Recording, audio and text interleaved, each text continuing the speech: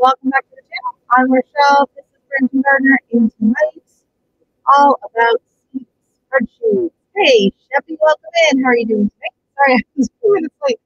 I was getting the spreadsheets all ready for everybody, so there is a link in the comment section, and there's also a link in the description down below if you want to click on it. I hope it's working. I don't know why sometimes I will share a link and then sometimes people don't have access to it. So if it's saying you don't have access, I did say I clicked the button that said anyone with links should be able to open it, but it doesn't always work. It doesn't always work that way. So yeah, if you have any troubles with getting links to open or understand any of this, feel free to ask any questions you want.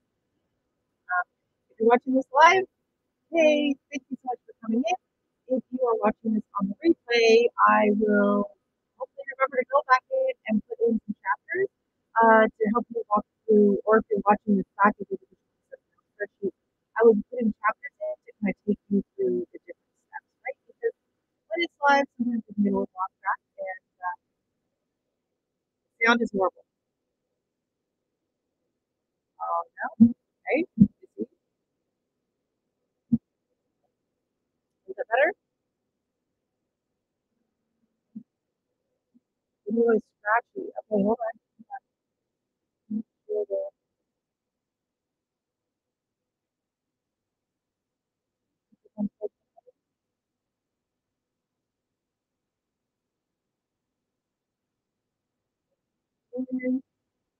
Make sure I'm using the right microphone.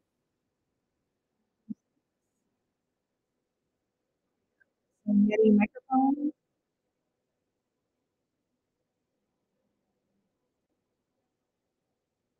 that any better? Any better. The sound is wonky. Now you can't hear anything. All right, hold on.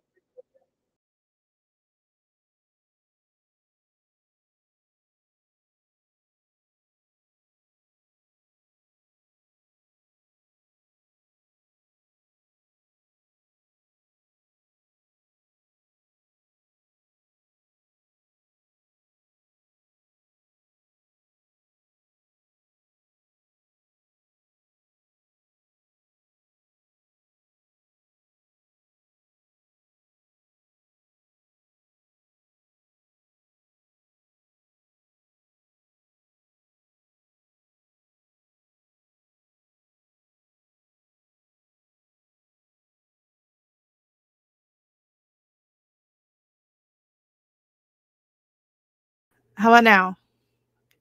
How do I sound now? Is it any better? Any worse? Ay, sorry about this. Is it working? You know what? Let me put the headphones in and see if what I can hear. It's better? Okay. I don't know. I just unplugged it and plugged it back in. So if you're watching this live, thank you so much for staying with me. If you're watching on the replay, you're a champ. Okay, hopefully we don't have any more problems with the microphone. I don't know why it does that every once in a while. It's happened to me once before, just like completely gave up. I don't know. It's very odd. So anyways, thank you so much to everyone who's come in. So I said hi to Sheppy. Thank you so much, Ladies Farm. Katie for coming. I mean, not Katie. Good Lord, I'm getting everyone's names mixed up tonight. Ladies Farm, we have Nicole Smith Gardening. Oh my goodness. So yes, tonight is all about spreadsheets. So I am not a very I don't think of myself as a very super organized person. I'm more of a wing it kind of a person. But when you are starting as many seeds as I am in a very small space, and especially when I started doing like the winter sowing containers, and then I started doing the cool flowers. So I'm like starting seeds. I start seeds in January, even though I can't plant out in May. So I do need to kind of know what's going where. And it gives me something to do in the off months. So I am going to share with you the screen, and I'm going to show you just originally, I'll show you the copy that I have available for y'all. All you have to do is go and click the link. It's in the description down below, or I will copy and paste it a few times throughout the night into the group. And you click on that. And then what you do is you go in and you click Save As. Okay. save as or save copy, and then that will save it into your file. And then when you put all the information in, it'll be in your file. If you don't do that and you just start typing in your information, that's going to be on my account.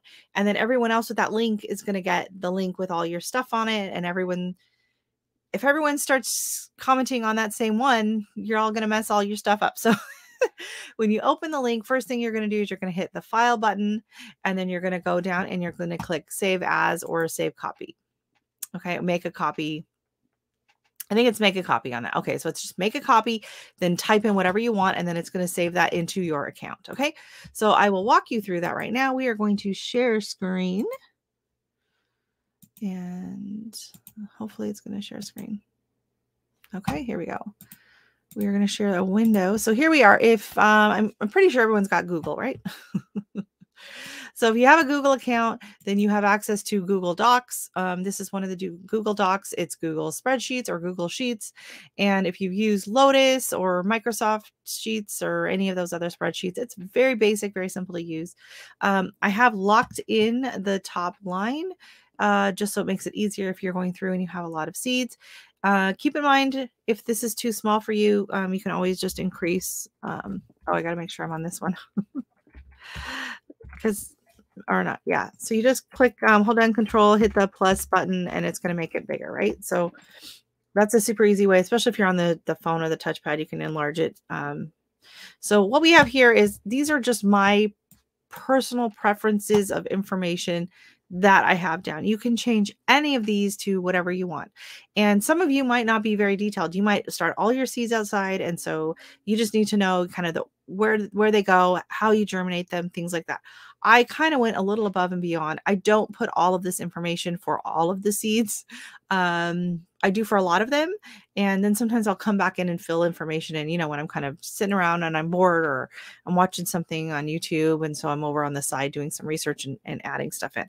So we're going to start off here with the name. So the name of the variety of the seeds, if you go with Latin, if you go with common, I usually try to put both on there just so I get used to using both of them. But use the one that you're more familiar with first, because later when you go to do them in alphabetical order, then it'll be easier to find everything. This one is my days to germinate or the temperature. Okay, so this is if anything is like out of the ordinary. I don't put this in for everything, but like, let's say the begonias. Begonias say they take anywhere from 14 to like 60 days to germinate, right? So if something has a super long germination rate like that, I will put it in there so that I'm not freaking out and panicking and being like, oh my God, why aren't they germinating? Oh, right. They take forever. Okay. Peppers, they take forever. Okay. Up here, my last frost date, I didn't, I deleted all my information except for this one here. I guess I should have taken that off. Sorry. So last frost date, just put your last frost date in here just so you know what it is. In case you keep forgetting, it's there. It's easy to find. And then your last frost week. So which week of the year is your last frost date? Because I go by weeks when I'm starting my seeds. And I learned all of this about 2 years ago over on Nicole's channel, Flower Hill Farm. She does everything by weeks instead of like the specific day of the month. And it's just made everything so much easier for me to figure out, when during that week I'm going to start seeds, or I can plant things out and things like that. And then for me, is this going into a soil block, or is this going into I put plug, but also like if I'm broadcasting the seeds, right? So sometimes certain seeds that are super, super tiny, I'm not going to put them in the soil block until they germinate, and then I will pick them out and pot them up. Like the petunias and the onion seeds and things like that. They're super tiny. I'm not going to start them in the little soil blocks. I'll probably also note on here if something needs to be started in the larger soil blocks. So I start my seeds. If you're not familiar with my seed starting, I start my seeds with soil blocks, and the large majority of them are in the 3/4 inch square soil block. So it's very tiny. So there are a few seeds that just don't fit. Some of the larger sunflower seeds, nasturtium seeds, squash seeds, anything like that, canna lily, they do not fit. They're bigger than my seed starting squares. So then they will go into the larger soil blocks. So I will mark this on here so that when I'm going out And usually when I'm starting seeds, it's probably still freezing outside and my soil's frozen and I'm dumping boiling water in there to thaw it all out. I need to know ahead of time how many soil blocks, how many of the little ones, how many of the big ones do I need to make, because I like to do them all at once. So even if I'm not starting seeds like that day, but I'm going to be starting seeds that week or in the next couple weeks, I will just go ahead and just like bang out a ton of soil blocks. Welcome in, Danny. Thank you. And keep in mind, you can customize it to however you want. You can take off a bunch of stuff that if you're not going to bother putting it on there, because I know sometimes too much information can be just as bad as not enough information. It can just be overwhelming, but this is the way I like to process it. And I like doing the spreadsheet because then I can go and I can change it up, right? So I can have all my information on there. I can change it and I can do alphabetical order, or I can go and change it by weeks of the year that I need to start things, or I can go and change it by things that I'm going to be winter sowing, or, you can go in and change things out. So I do have a block here for direct sowing, which I hardly do any of. For me, this is more, I use this more for like a succession planting. So let's say I start a bunch of zinnias indoors, and then when I plant them out, a lot of times I'll tuck a few more seeds down in with the zinnias. I do that with my zinnias and I do that with my sunflowers as well. So, and there are a few things that they say 100% you have to direct sow. I don't know if I believe that anymore, because so many times the things they say you have to direct sow, I've had luck growing them indoors. And if I direct sow, they just take way too long. Like the okra. I'm still waiting for my first bloom. So I'm hoping it blooms before my frost comes. Things like that. Peas, morning glory, things like that. I don't know. I take a lot of that with a grain of salt. And then here, so this is now so that's like the seed starting part. And then this is kind of just going into the whole planting part. I kind of like to just keep it all in one place. You could divide this into other separate spreadsheets if you wanted to, but I like to do outside. So this is spacing. So how far apart do I need to plant these plants, right? And the reason I put this in here is because let's say I have, if you've seen my yard, it's a very small yard. And a lot of times I'm growing plants that are either going to go into a specific small section, or I'm growing a handful of plants from seed that are going into certain containers or pots. And so I need to know, I'll know in my head, okay, so I have a pot and it's like this. And if I need to space out my seeds, say every 4 inches, then I know how many I need to start. If I'm spacing out every 8 inches, whatever. And this way I don't have to like go and check the back of the seed packets and figure it all out. I can figure it all out ahead of time so that I have my soil blocks ready. I have everything prepped and ready to go. And I can get an idea in my head of, because some of these packages, you buy the seeds and like a few of them, there's only 10 seeds in there. So, I'm going to start all of those, but some of them, there's hundreds of seeds in there and you do not need to start them all, which I'm slowly learning. You don't need to start all the seeds that you have, right, Nicole? You don't need to start all of your peas. Just because you have them, you don't have to start them. So the next one is pretty simple, is the week to plant outside. So like I said, I go by weeks of the year. So my last frost date is May 9th. So my week of the year to plant outside is 19. Okay. So on the 19th week of the year, which is usually the second week in May, that means that that's my last frost date. So there are certain things I can plant out at that time, certain things that are frost tolerant, right? Because it's still not safe for things like tomatoes and peppers, things like tomatoes, peppers, really warm, loving plants, basil. You really want to wait 2 weeks after your last frost date. So knowing what my week is, and I usually just will write it right here at the top, I'll write 19. Then I know if it's like lettuce and things like that, then, they've already been out before. I hope this is making sense. I also started doing cool flowers. So cool flowers are a selection of annual flowers that actually can take a bit of a frost. They can take some snow. They can take some freezing temperatures, which means you can plant them out 6 to 12 weeks before your last frost date.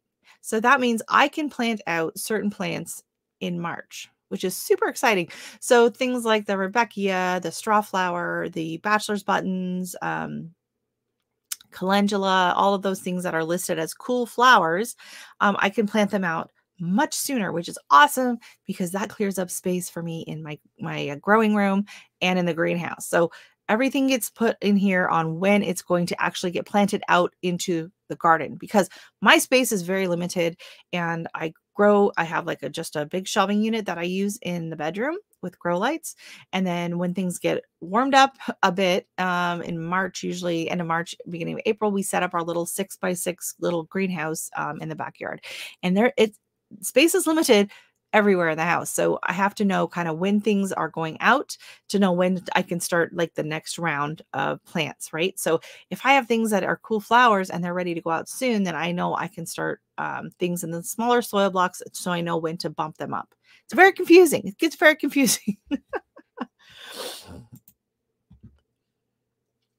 Yes. And you know what? You are in an amazing place for cool flowers. If you're confused about it at all, you should order the book or check it out at your library. Cool Flowers by Lisa Mason Ziegler, or go check out her YouTube channel. She has a whole series on cool flowers and planting them and growing them. And it goes all by your last frost date and your certain zones. So there are a lot of flowers like calendula and things like that that are technically annuals that a lot of places can actually start. So you start them in the summer and you plant them in the fall, and then they get enough of a root system, and then they kind of die back a bit during the winter time, but then they boom come back early in spring. Like snapdragons, things like that. Snapdragons are probably overwinter for you easily, Nicole, because I've had snapdragons overwinter for me as well. I had 2 this year, but we had a super cold spring. But the year before, I had probably half of them came back from the original rootstock, and then the rest all self-seeded. So snapdragons are super hardy. Okay, good. Yeah. You're just confused. You know what? Yeah, okay, order the book because she has charts and she's written it out, and then just do it. Because once you do it, I was scared. I was nervous the first time. Oh my goodness. The first time I was planting my stuff out and I knew I was going to be getting a frost. And I was so scared planting out my little babies. And they did amazing. They loved it out there. So the lettuce, the spinach, the onions, things like that, those can go out early too. Which, especially for someone like me, when I can't plant like my tomatoes and my peppers, those don't go out until the very end of May, sometimes beginning of June, depending on the weather that we're having. This year, everything was super late. So frustrating. So then let's see, what else do we have on this chart? So we have, oops, I just made it way too big. Okay, so days to bloom. I don't really pay much attention to this. So like I said, this chart is from Nicole at Flower Hill Farm. So this is really important for her because she is a flower farmer, right? So she needs to know how many days to bloom and when is that first bloom date so that she can organize, having enough flowers that all go together for making bouquets and things like that. But I do put it on there. And if the packet happens to say days to blooming or anything like that, I add it on. But to me, I have to just get them started as soon as I can. Hey, Jan, welcome in. Hey, Mayfield Ranch. Thank you so much for popping in. We are getting organized for next year. So yeah, if you're new, I did drop the link to your own copy in the description down below, and I can drop it right now. If you're on the computer and you want to open up the spreadsheet and follow along, you can. All you need to do is, oh, I forgot I was going to show you this first thing. So what you do is when you open the spreadsheet, you're going to go over here to the top corner. You're going to go to File, and you're going to click Make a Copy. Okay. And then you're going to change it to whatever you want to name it and click Make a Copy. And then that's going to save it to your account. So then all the information you put in there is yours now. And it's not going to be shared with everyone else that has the link to that file. Okay. So where are we at? We have week to plant outside. First bloom. Is it an annual? Some of the plants, some of the seeds I'm starting, especially in the winter sowing containers and things like that, some of them are perennials. So if it's a perennial, I need to know that in my head, like I might not want as many of them because I know they're going to come back, or I need to know how many of these do I want? Where am I going to put them? So A lot of this is very, like I print this out and I take it out with me when I'm planting things because I know, okay, wait a minute, this is a perennial. Is this going to be enough sun? Like, is it going to, am I going to want it here for year after year? Like it's permanent, right? So just things like that. It's nice to know. Harvest. This is going to tell you, you can write down anything you want about the harvest. I think some of it were things like a dahlia. If you're cutting a dahlia for a bouquet, it will not keep opening once you cut it. So you want to make sure you wait until it's fully open. If you're cutting a zinnia, you want to do the little wiggle test at the top so that it doesn't flop. If you wiggle it at the top, right just right under the flower, if it's still a little wobbly, don't cut it. It's not ready yet. So things like that. So if there's tips where certain things like, oh, you need to cut it before it's open, or you should cut after it's open, or like gladiolas, I think you're supposed to cut when it's like 2/3 of them are open. So any tips like that. It can also be for vegetables. If there are certain things you need to know, like what time to pick it. Like for okra, like be like, pick it now, check back this afternoon. Just things like that. If things are different, right? Tricks. Exactly. Same kind of thing. If there's just something that certain things need extra care, maybe it's got prickly bits on it. So make sure you wear your gloves, or there are certain plants that can cause contact dermatitis. So be careful, like euphorbia. Some people can be allergic to that when harvesting it. So just be careful, things like that. Or anything else you want to add. It's kind of a miscellaneous one. And then here is, can it handle frost? So sometimes I'll just put like an X if it's a plant that is considered a cool flower or frost tolerant. And just so you know, like, you know, if you've planted everything out and you're getting a frost and you go and you click on this, it'll show you a list of plants that are like, absolutely not. So you might want to go and cover those and take care of them. And that way they won't get lost in the shuffle. Oh my goodness. Everyone is saying hello to everybody else. Yellow squash is the funniest looking guy. Who's little squash? Was it Nicole's little squash with the weird little nose on it? Looks kind of like Gonzo. Okay, so this is the blank sheet that you all get to use. And now we're going to go over and I'm going to show you my flower chart that I used for 2022. Bum, bum, bum. So, as you can see, I didn't fill it in for all of the information. I just kind of filled in as needed. I will be going through this one and I will be updating it. So things that I am not going to be growing again, right? Like silver dollar, I don't have silver dollar seeds anymore. So I'm just going to go in and delete that entire row. I don't need it. Larkspur, I do have some. Foxglove, I have. I will go down Love It a Mist. I don't have it. It's off. If I get it in a swap, I can add it back on. Poppies, I have. So that's what I'm gonna be doing with a lot of mine. So here you can see my last frost week is week 19. So sunflower seeds. I start my sunflowers. Now this is for continued blooms on single stem sunflower. So if you have a branching sunflower, or if you have single stem sunflowers that you don't cut, you don't need to keep doing the succession planting. But if you want to cut them and use them for cut flowers, and they only grow one flower per plant, you need to keep planting them every 2 weeks. So this is why I put it on here. Do I do this every year? No. Do I plan on doing it every year? Yes, but it doesn't happen. But I did do 2 succession plantings of sunflowers and it did work. So I put it in here so I can start my sunflowers on week 16. I need to start them again on week 18, again on week 20, a week 22. And at some point these become, and I should put in here some here. So some of them, I can't even type because I can't read my thing. So some of them will be direct sowing. Like when I plant them out, I just start direct sowing them then. Some of these I haven't even bothered putting in because I had the seeds, but I didn't really grow any of these last year. A lot of this stuff just kind of came back on its own. The calendula, I did start a few of those. But like this, the Patifis Joey, it never germinated for me. But I do like to put in here, if it needs light. Oh, that's the other thing I forgot to talk about. If it needs light or not. So I was shocked last year how many of the seeds I was starting actually need light to germinate. And this is not all of them. I don't know where the rest of my seed chart went. I have another one somewhere.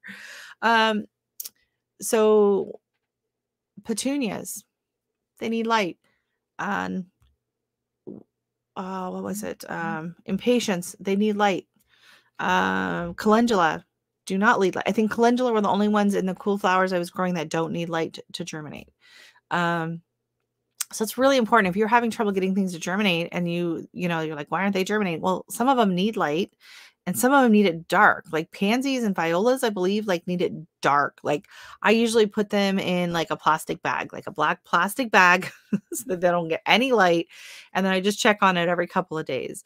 But yeah, there were a lot of my seeds this year that needed light to germinate. So I was like, okay, so it's really important for me to put that on here. And honestly, I don't know where my other, is it this one? Is it on this one? I have another chart somewhere. Maybe it's on my other account. It's very important for me because I'm doing them in the soil blocks and I'm doing them on trays. So I might have a tray, like a lunch tray that's like this big, and it can hold 200 and 220 soil blocks on a tray that size. So I want to make sure that I'm putting seeds in there that need the same requirements, right? So that was one problem I had last year when I do the cool flowers, but I left the calendula on the end and then I just covered those and I left the rest open. But if you put ones in the middle, that need light or are different than the rest of the tray, it can be kind of annoying because you're trying to cover little pieces with paper or whatever, trying to get it dark, and it's not a great idea. Same with like heat. Like if something needs something cooler or warmer, growth habits I'm learning over the past few years with the soil blocks, I really need to group things into similar growing habits and time. If I have a few things that grow really tall, really fast on my soil, the trays, it just can get kind of confusing. So that's that. So what I like about doing, like you can do it all by hand if you want, and that's fine. But what I like about doing on the computer is I can go like this and I can click on C and I can go to tools. Is it tools? I can remember which one it is. No, data. Go into data and I can short my sheet. So I can do column C and I can alphabetize it, right? So this way, let's say I'm trying to find a seed. And let's say I'm a crazy person and sort my seeds alphabetically. I do not. But if you did, this would be an easier way to go in and find it. Okay. And then let's say, oh, you know what? I want to know when I'm going to sort my seeds by when I have to start them, which is actually how I store my seeds. I learned that from Garden Answer, Laura over at Garden Answer. So I have like all my seeds that are going to be used in winter sowing. I put those in a baggie, because I will be starting them all at the same time. All of my cool flowers go into a baggie. So because I will be starting those at the same time. So plants that are getting started in January, they go in a January baggie. Plants that are getting started in February are going to go into a February baggie. So by putting it all on here, then I know which baggie it's going to go in really easily. And then I can just grab that baggie when it's time to plant and start seeds that week. And I'm not spending my time wasting time going through everything else. So oh my God. Well, that could be. I will admit that I do not have a heat mat. I think it would probably help increase my germination and speed things up, especially with peppers and things like that. I don't. I do use the lights. So instead of using a heat mat, what I do is I take my seedlings and I put them, my shelving unit is like right over my heating vent. So I'll put them like right on the floor, right on top of the heating vent. And then that kind of gives them the bottom heat. Yeah, that's too bad. Well, and the thing is too, is sometimes with it depends on the temperature in the room and the house. Some plants like it cooler than normal to start to germinate as well. And then some like it warmer. So definitely read the back of the seed packets. And this is why I like to do this now. Well, not now. I usually do this, say, mid-November when there's nothing else going on. I'm not really starting my Christmas stuff yet. Halloween's over. For us, Thanksgiving is over because we have Thanksgiving in October. So November is kind of a nice time. I enjoy sitting down, pilfering through my seed packs and and just reading the backs and finding the information. Now for seed packs that don't have very much information on it, or seeds that you've collected yourself, or seeds that you've gotten in a swap, my absolute favorite source for finding information on that and all things related to like when to start them is the Johnny's Seed Starting Calculator. So I'll drop the link as well. I've talked about this before. I will take you over there right now. So we're going to go over to Johnny's Seeds. Johnny's. Oh, Johnny's Bar. No. What have I been searching? No. So we're going to go to Johnny's Seeds. I'm going to show you how to find it on your own, and I will drop the link later. It's in Growers Library. So you're going to click on that, and they have all kinds of information here. So if you haven't checked out this page on the Johnny's website, it is amazing. They have instructional videos. They have planting calculators. They have your hardiness zones. They have all kinds of information here. So it is in planting tools and calculators. So you click on that. Now, this is really cool. So this is the seed quantity calculator. So if you're kind of, if you got, a few rows of plants that you're growing on a larger scale than I am, you can go in here and they're going to show you how many you need of certain seeds for the coverage of the square footage that you need. They also have a different worksheets for tunnels, for different tunnels that they sell and things like that. Then this section here. So this is my favorite one here. I'm going to open it in another window. This is the seed starting date calculator for seedlings. They also have a succession planting calculator, which is a workbook. So you kind of have to figure that out a little bit more on your own. They also have a target harvest date calculator, which is super cool. So if you need to have a harvest of, say, flowers or a vegetable or something like that for a specific event or specific time, like say July 25th, I have to have these ready to pick and ready to harvest. It will take you back to figure out when you need to start them, when you need to plant them out and all of that. They also do it for the fall harvest. So, but with the fall harvest planting calculator, you enter in your first frost date. So like mine would be like October 15th. So I would plant that in, and then plug that in, and then it would count back and tell me for which varieties of which plants when I need to start them in the summer. And then this is a overwinter trial seeding start date. I believe this is for the cool flowers. So maybe check that one out, Nicole. I'll drop the link in the chat. So I don't think this one is interactive. I think it's like a oh, it could be interactive or it's a PDF. I'm not sure. But this is going to help you by I think this is going to go by your zone. I've actually never seen this one before. It's very exciting. If it loads. I don't know if it's loading. Okay, we're going to skip that for now. We'll touch on that another time. Hopefully this is loading. Yes, it's loading. Okay. So I can't even tell you how many times I go to this page. And you can print it out. That's usually what I do. So I have it in with my I just print out for my last frost date. So here we go. So you enter in your spring frost date. So mine is May. Oh, okay. We're going to see next year. So mine next year is going to be May 9th. Oh, May 9th. There we go. And I'm going to hit enter, and boom, it just adjusted all of the seeds. And this is what it does, is it says here. So it's telling me number of weeks. Can you see this? You can't see this. Hold on. Let's see if I can make this bigger.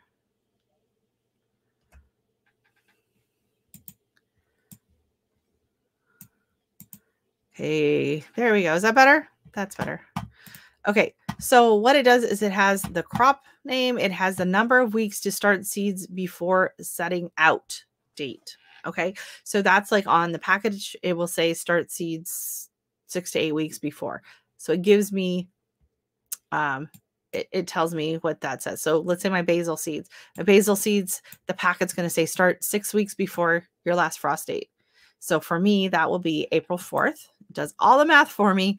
And then it's going to tell me when it's safe to plant out basil. It's going to be a week after my last frost date, which will be May 16th. Okay, so this is absolutely amazing. If you're not going to bother with the chart, at least do this. At least use this for knowing when to start your seeds. It's super helpful. It tells you when to start them and when to plant them out, because certain things are more frost sensitive than others. So you see beets I could plant out 2 weeks before my last frost date, right? So that means I can plant those out on April 25th. Cabbage, a whole month before my last frost date. Collards, 4 weeks. So you're going to see vegetables are going to be a lot more. Oh, what do we have here? Cucumber, 1 to 2 weeks after. Eggplant, 2 to 3 weeks after. Kale, 4 weeks before. So it's super helpful to know when I'm going to be planting them out. And so then what I do is I take this day, I take these days, and when I go to my chart, I also open up, and I'll do it for next year. So it is days, weeks of the year 2023. So then I will just open up this. And I have it open with me on the time. So if I'm saying, okay, so April 25th, they're saying I can do that. That would be during week 17. So then I put that into my calendar, into my chart as basil week 17. So here, let's just do it, right? So we're going to go. I got this thing blocking. Here we go. So we're going to go over here. We're going to go with basil. And I'm going to week to start my seeds is was it week 20? It's April 20. I can't remember now. I have to go back and look. Oops. Yeah, I don't think that one's working. Okay, so basil, April 4th. Okay, so that's one, and then I'm going to plant it out on May 16th. So April 4th is right here. That's week 14. And then May 16 is week 20. So I'm going to come back here and I'm going to go 16. Oh. Nope. Say 14. And then 7 weeks. Nope. Good Lord, I can't see my keys. I can't see my keyboard because my camera's right in the middle of it. And if I make the screen smaller where I can see it, then you can't see it. There we go. And week 20. Okay. And then I would do it in a soil block. So an SB, direct sowing. Sometimes I do actually. I do both. So I will add a few fresh ones when I'm planting my tomatoes or whatever.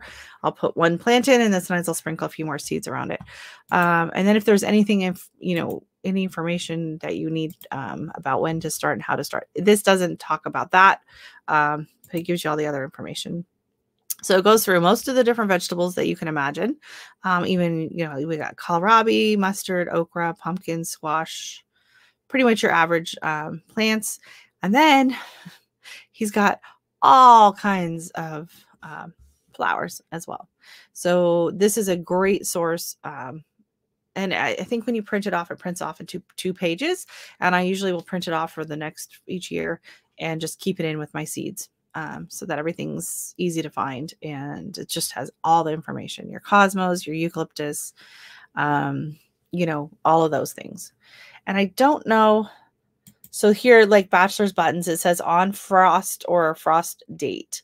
Some of these things like the calendula, the ones when they say that, more than likely, like bells of Ireland. I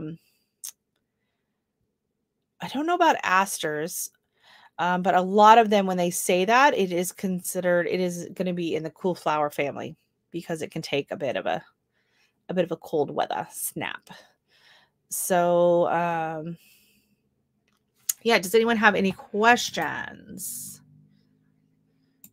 Yes, it is Johnny's. I will drop the link for this. So just remember, whenever you open it up, it's automatically going to be on today's date.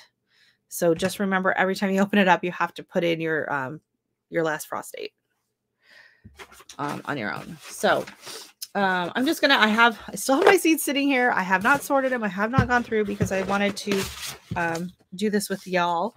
So I thought I could just go through and do a few of these. I'm assuming like things like like the coleus, different varieties. I just put them all under like coleus. I'm not gonna do 3 separate unless like they had like drastically different care needs on it. So let's just go through a new one that I already have this one. This one might be on the list already. Let me pull out a couple that I know won't be on here. Okay, so the impatience, actually, these could be on here too. Okay, heliotrope. I knew I do not have heliotrope yet, so we're going to add that in. So we're going to go back to my chart. And I don't know what happened to the ones with all of the other ones from last year. I'm going to have to do something about that. So heliotrope, 2 L's? No, it's an I. Hard on the writing on this. Yeah. You can see the black and white is not the best. It's kind of dark in here. Okay, so this is heliotrope. And it says, oh, and why wasn't it on here? Because I do usually try to list, like, I will give it a range of how big the plant is, if it's low, medium, or high, height-wise, just so I know kind of in my head where I'm going to be planting out, like, the levels. Okay, so this is 24 inches. I put that usually in the kind of mid-range. And this says, oh, and this has really nice instructions on the back. Direct seeding plants develop too slow for outdoor seeding. So no outdoor seeding in northern climates. In temperate climates, you can sow outdoors June 1st. An excellent cut flower. So for me, this is absolutely not direct sowing. So I will add that in there. It says a slow-growing plant that should be started indoors by March 1st for July blooms. So if I want it blooming in July, I got to start it in March 1st. So we're going to go over here. We're going to see when is March 1st. So March 1st falls into week 9. So I do not want to plant this I'm going to delete this one because it's in the way. I'm not going to want to start this any later than week 9. So I will probably put in the number 9. Oops, wrong side. Here we go. So I will actually put in like maybe even like week 6 to 9, something like that, just so I know. Oh, and make sure you leave a space in between them. I forgot to do that because otherwise it does this. It turns it into a thing. So I'm doing it again. Space 6 to 9. There we go. So then I know like 9, I don't want to start it any later than week 9 because then I probably won't see any blooms. It says to germinate, it needs to be 70 to 80 degrees for 20 days. What? Oh my gosh. Germinate at 70 to 80 degrees for 20 days. Press seed lightly into the surface and cover with a fine dusting of soil. Maintain air temperature of 70 to 80 degrees during the days and 60 degrees at night for 15 to 20 days after germination. Then grow seedlings and plants at 60 degrees to prevent soft growth. Plants are ready for sale or outdoor transplanting about 10 to 12 weeks from seedling. Okay, well, listen. Once you start blooming, you get what you get. You're in my bedroom. So you get what's comfortable for me. So sorry, but you're not going to be getting no 60 degree Fahrenheit. That's not happening. So yeah, I'm going to write down 70 to 80 degrees and for 20 days. So it doesn't take that long to germinate. It just, you need to, I guess, to make it healthy. Oh no. Key got stuck.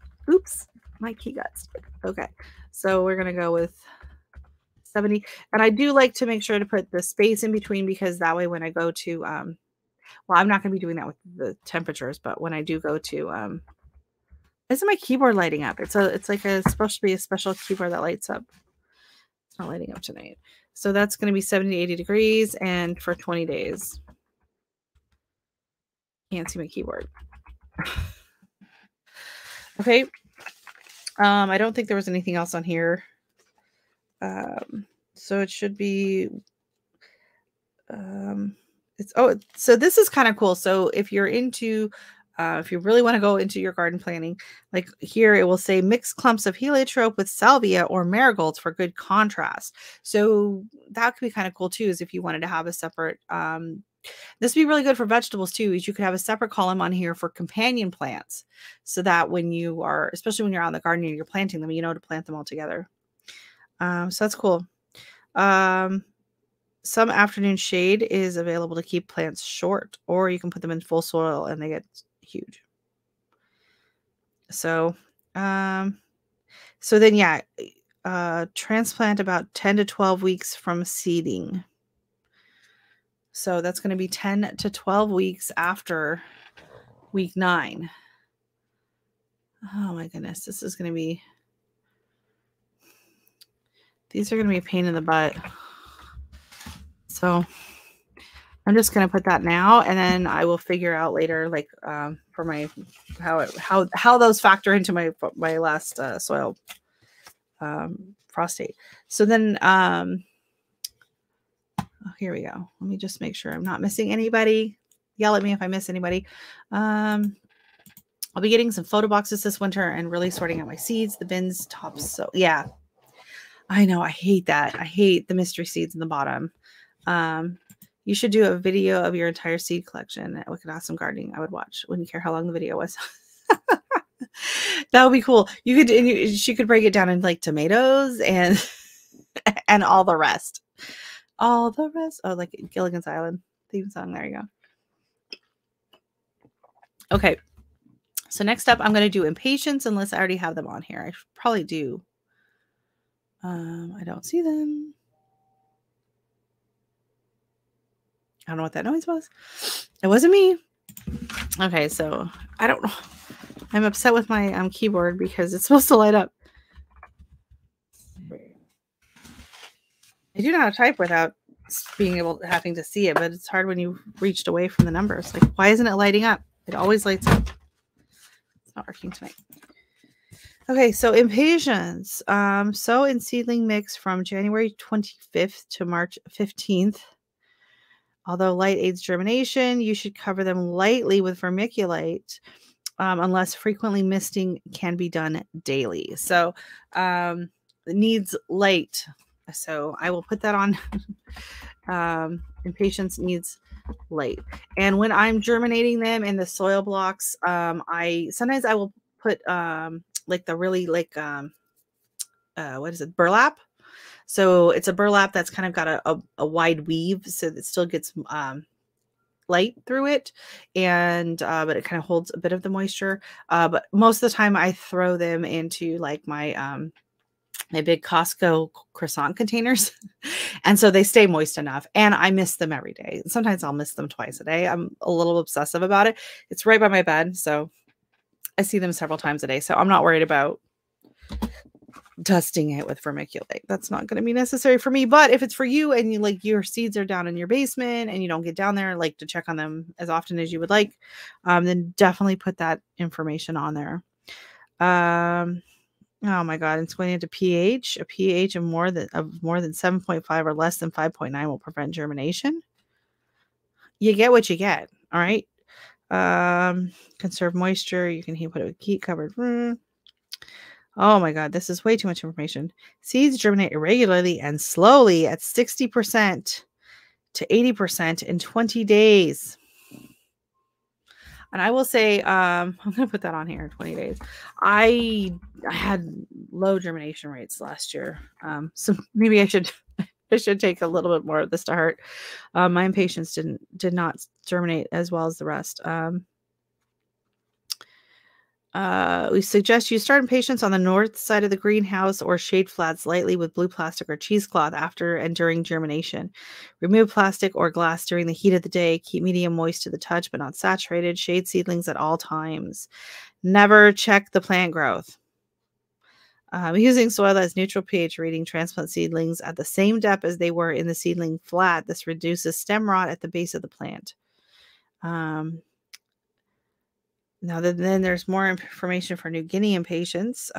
Soil temperature must be maintained at 77 to 79 degrees. Oh my gosh. So yeah, unfortunately, I don't think I got any New Guinea impatiens because I don't have a heat mat, and I don't keep my house that warm. So, yeah. So then for It doesn't say how many days beforehand. So it's an annual 5 to 8 inches. It doesn't tell me when to start. It's just to start them on the north side of the greenhouse. It doesn't tell me on here where to start them. Okay, so then we are going to go to Johnny's seed starting calculator, and I'm going to go to impatiens. Here we go. So it's going to tell me that I should be starting them March 7th. I'm not, though. I'm going to probably start them in February. That's when I started all of the rest of them. So the impatiens, the coleus, anything that I want to be fairly decent sized bedding plants, the petunias, you know, they're slow growers, and patients were slow growers. So I will probably be starting them whenever I started them last year. I will not be doing it any later. So I will be looking at my, I guess not this chart. I have it somewhere written down, probably in my journal.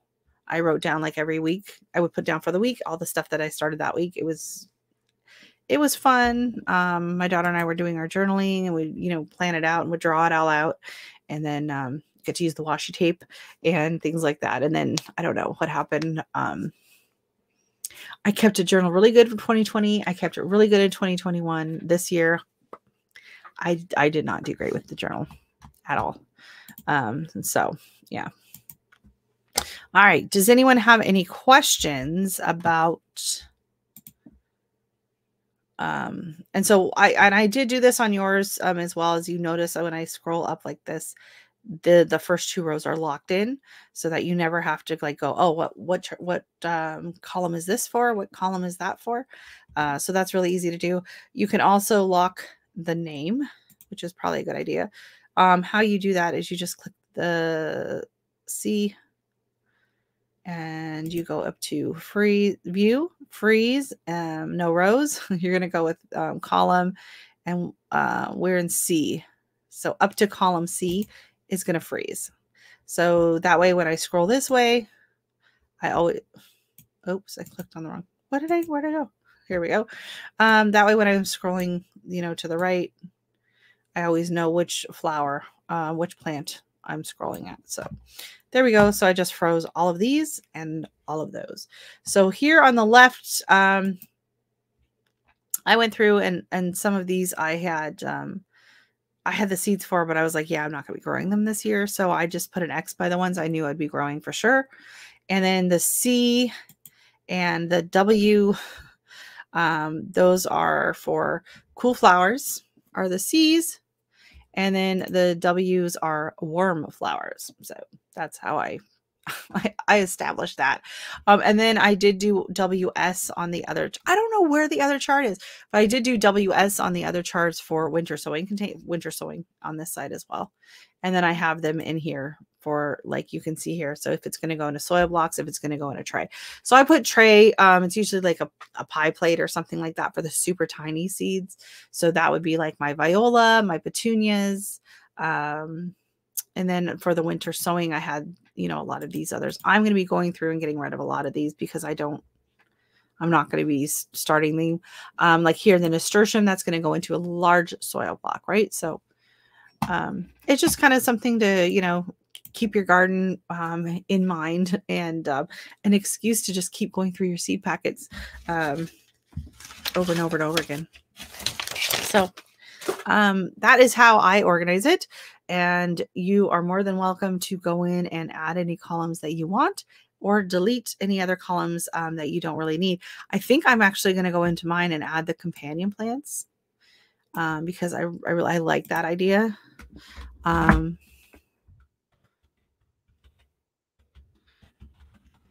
I really, and I did spell it. I can't see what I'm doing. And I can't find the, come on.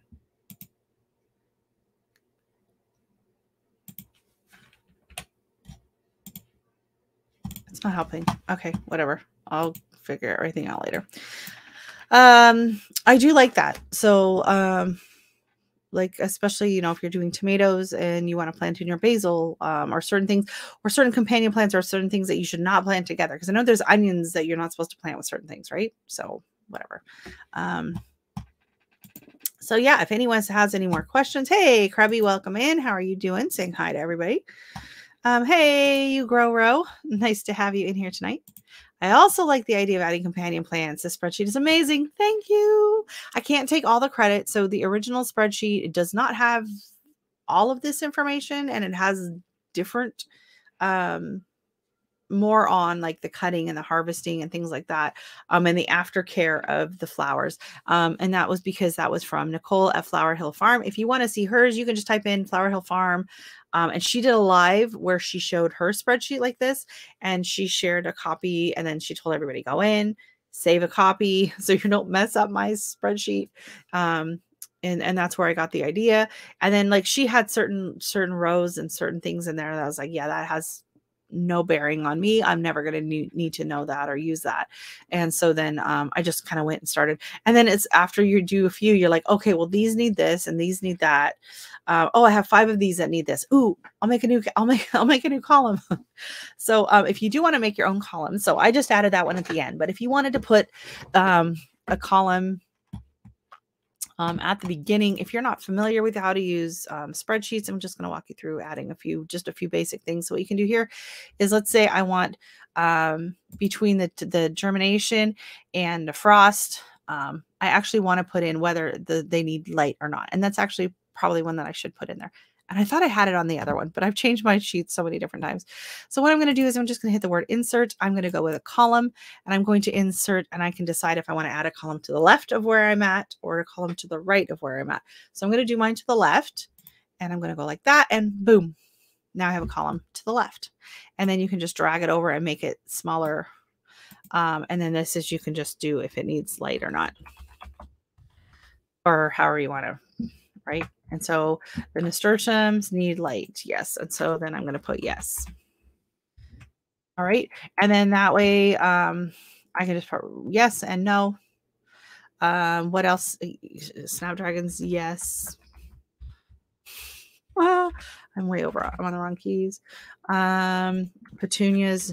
Yes. Okay. Gosh, I can't even type. Yed. Oh my goodness. I can't find my keys. And then viola is no. So then what I can do is I can go in like this. And if I'm like doing my trays and I'm like, oh, which tray should I put together? I can go into data. I can sort it, and I can sort column A. And then it's going to put all the no's and all the yeses. Like it'll divide them that way, right? I can also go here and I'll be like, oh, so it's what week, what goes first? Boom. This will put them all in order of the days and the weeks when to start things. When to plant outside, weeks and things like that. I can just organize them. And here, like, I can organize them by height. So if I'm trying to figure out how I'm going to build my garden, generally you want the things that are just tallest at the back and come down to the front. So then I can just go in and I can organize them that way by height. So then I can scroll over and be like, okay, so these are my shortest plants. And then my asters, my alyssum. Oh, that's spacing. Where's the one I did? I lost it. Or was there no height? And I was just looking at the spacing. Why don't I have height? I had height on my other one. I don't know why I don't have height. And then so like, I don't know where my veggie one is either. Let me see if I can find it. So let's say you go and you want to open up. See, I had the vegetable chart, but then when I open it, it's all the flowers. It's the same one. So I don't know what happened to my veggies. Oops. But like for the vegetables, I will do like a section, like tomatoes, and then I will put in, are they dwarf tomatoes? Are they indeterminate tomatoes? Are they vining tomatoes? Because it all depends on when I'm going to be starting those tomatoes, and it'll depend on where they're going to end up in the garden, right? So it's just all kinds of great information, that you can just have all at once, easily. I hate Excel, the bane. I love spreadsheets. I do love Excel. I don't know. I always enjoyed business management classes in high school, and I used them for work. So my dad was in construction, and my sister did all of his bookkeeping and billing and all of that. And then when I got old enough, I did it all. So I used Excel. I was using Lotus 123 back when I was in grade school. I was helping her out, keeping track of the books and everything. And so we did use a lot of spreadsheets. So I've just kind of gotten used to them, right? Oh no. Well, that's the thing is, so if you're worried about that, so let's say you've got all your information in and you want to change a few things or you want to try something else, go in and do the whole save as copy. Okay. So then you're going to go file, you're going to click make a copy, and then click make a copy, and then make all your changes in that copy. So that if you totally mess it up, your original is still there. But don't forget, you still have the back arrows buttons too, right? Like you can always click back and undo if you change things or whatever too much. This is a great idea. I remember Nicole Pitt's video she did about this. I should have kept it, but since I have made it, yeah. So that was she inspired me when I saw her spreadsheet and how she had it all worked out, and I was like, ooh, that is very interesting. Hey, Chuck, welcome in. How are you doing? Glad to have you in here. I use it for, well, if you could see, I have, I use it for a lot of things. Another thing here is, okay, so this, I think I also downloaded from Nicole. This was her grow along. Yeah. So Nicole Flower Hill Farm, she had a grow along this year. You could go buy the seeds from, I can't remember who the supplier was. But it was the same seeds she had. And so you would all start them together and you would like grow them together. So this was her chart for that. And so I just kind of copied it because I do have similar plants that were available. I use spreadsheets a lot. I like it for my my seed swaps. So what is this? Okay, so this was just the download from Johnny's. So I should delete that one because that's last year's. And this year it will have, I mean, it'll be similar, but it will have slightly different dates. So then I have seedlings, seeds. So you can see my seed swap spreadsheets, my wish list for seeds, to-do list. Oh, I also have this. If anyone wants a copy of this, if you save your seeds, if you're doing any seed swaps, and you don't want to have to write on all the little packages, all the information, I've offered this to some of the seed swap groups. Hey, Jesse, welcome in. There's just too many cotton picking lives to do. I'm sorry, Jesse. I know. I picked Thursday nights because no one was on Thursday nights originally. It was a really quiet night, and then all of a sudden everyone's picking Thursday nights. For sure. Yeah.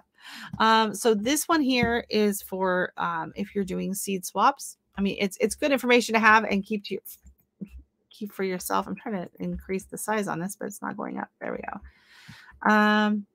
So what this is let's say Nicole and I do a seed swap, and she just puts, like boll gourd. She writes boll gourd on, on the seed packet. It's not letting me type. It's not letting me type. That's weird. So let's say she puts boll gourd on the seed packet. But let's say it has specific information, like some of these did, that are kind of particular. Instead of having to put it all on, to write it all out, because some people I've done seed swaps with, and they literally like handwrite information and the size and all the growing instructions for the seeds that they sent. So what I did is I made this spreadsheet. So, okay, I don't want to, got it. So what I did is I made this spreadsheet so that, I'm trying to make it smaller so I can actually see it now. You can just put in the name and you can put all that information on there. And then when you're doing a seed swap, you can just either print it out or you can just give someone the link. So you're not constantly having to rewrite it or whatever. And it's also something, it's handy to keep for yourself. So this is more for seed saving or seed swapping. And you could, I left this little miscellaneous one down here too. So you could keep this yourself if you're like for collecting seeds and it's your first time collecting seeds and you want to kind of keep track of how, notes on it. So we have vegetables, I have herbs, I have annuals and perennials. So if anyone wants a copy of this, you just click make a copy, copy of seed list, and then save my copy. Change it to whatever title you want it to be. And so I will, yeah, anyone with a link, right? Here we go. So I will drop that there, and I'll put that also in the description as well after the live. I'll put that down in the description. So if you want a copy of that spreadsheet as well, that's all you do. Okay, so just like this one's mine. It's got all my information on it. But when you click on the original blank one, which I think I closed it out already, sorry. You're gonna click on the link. You're going to click file. You're going to click make a copy, and you can even leave it that name if you want, but make sure you click make a copy, because then when you enter your information, it will actually be in your account, and you won't be commenting on the file in my account. And then you'll go to look for it and be like, hey, where's all that information entered in? So, oh, hey, Kiki, welcome in. How are you doing? So yeah, so does anyone have a, oh, thanks, Chuck. I'm just a copycat. So does anyone have any questions? This is a true story. I'm not sure which that referred to. Sorry, Nicole. I wasn't paying attention. Or was it the bowl gourds? I'm really excited. I hope you get some bowl gourds. I'm really excited for those. I think it's super cool. I will be trying again, hopefully with the, oh wait, I don't have any more seeds. For the bottle gourds. They bloomed like crazy. They had little babies ready to go. They did really, really good. Except none of them germinated, apparently. I mean, not germinated, pollinated. None of them pollinated. So they all just kind of fizzled out on me. And I think it's because it just wasn't enough to entice the pollinators up where they were at. So I do want to try them again. But I will be growing other things with it that are much more attractive to the pollinators. So other vines or the morning glories, or maybe if I put them down, because they love like the calendula and some of the other things. I don't know. So we'll see. We'll see if I find seeds for them this year. I would like to try them again because I do think they're really cute. So I was kind of disappointed that didn't work out. So yeah, if anyone's new, and you want me to kind of walk you through the spreadsheet again, I can do that, or you can go back and just watch from the beginning where I walk through everything. But I will show you what the blank chart looks like. Hey, random off-topic question. Will honey nut squash continue to ripen off of the vine, or is that it? Because I think we are going to get an early frost here and they aren't quite ready. I have no idea. No idea, Danny. I'm sorry. I've never grown honey nut squash. But I have had some that was not ripe yet, and it still tasted pretty good. I picked up some birdhouse. Oh, awesome, Chuck. That'll be awesome. I want to see how you do that. Oh, thank you. This is actually a liquid lipstick color that I bought this summer at the street party. There was a lady there that had a street party set up, and she was selling different shades of, it's a matte liquid lipstick. And the first time I put it on, I almost had a heart attack because it is incredibly bold and vibrant. And I only wear it for camera because in person, it's like my lips are on fire, but on camera, it's muted enough. And then I'm not a huge fan of the matte finish. So then I usually just put like a clear gloss on it. She also had these really cute. So her name is Kay's Beauty. And she also had these really cute, this is a cuticle oil with like lavender. So it's got little flowers in there that she put. And it's got a little brush so you can brush it on your nails. It's my daughter's. I don't know why it's by the computer, but it is. So thank you. I've gotten more into some of the liquid lipsticks because it stays really well. And I love, look into like liquid lipsticks. They stay really, really well.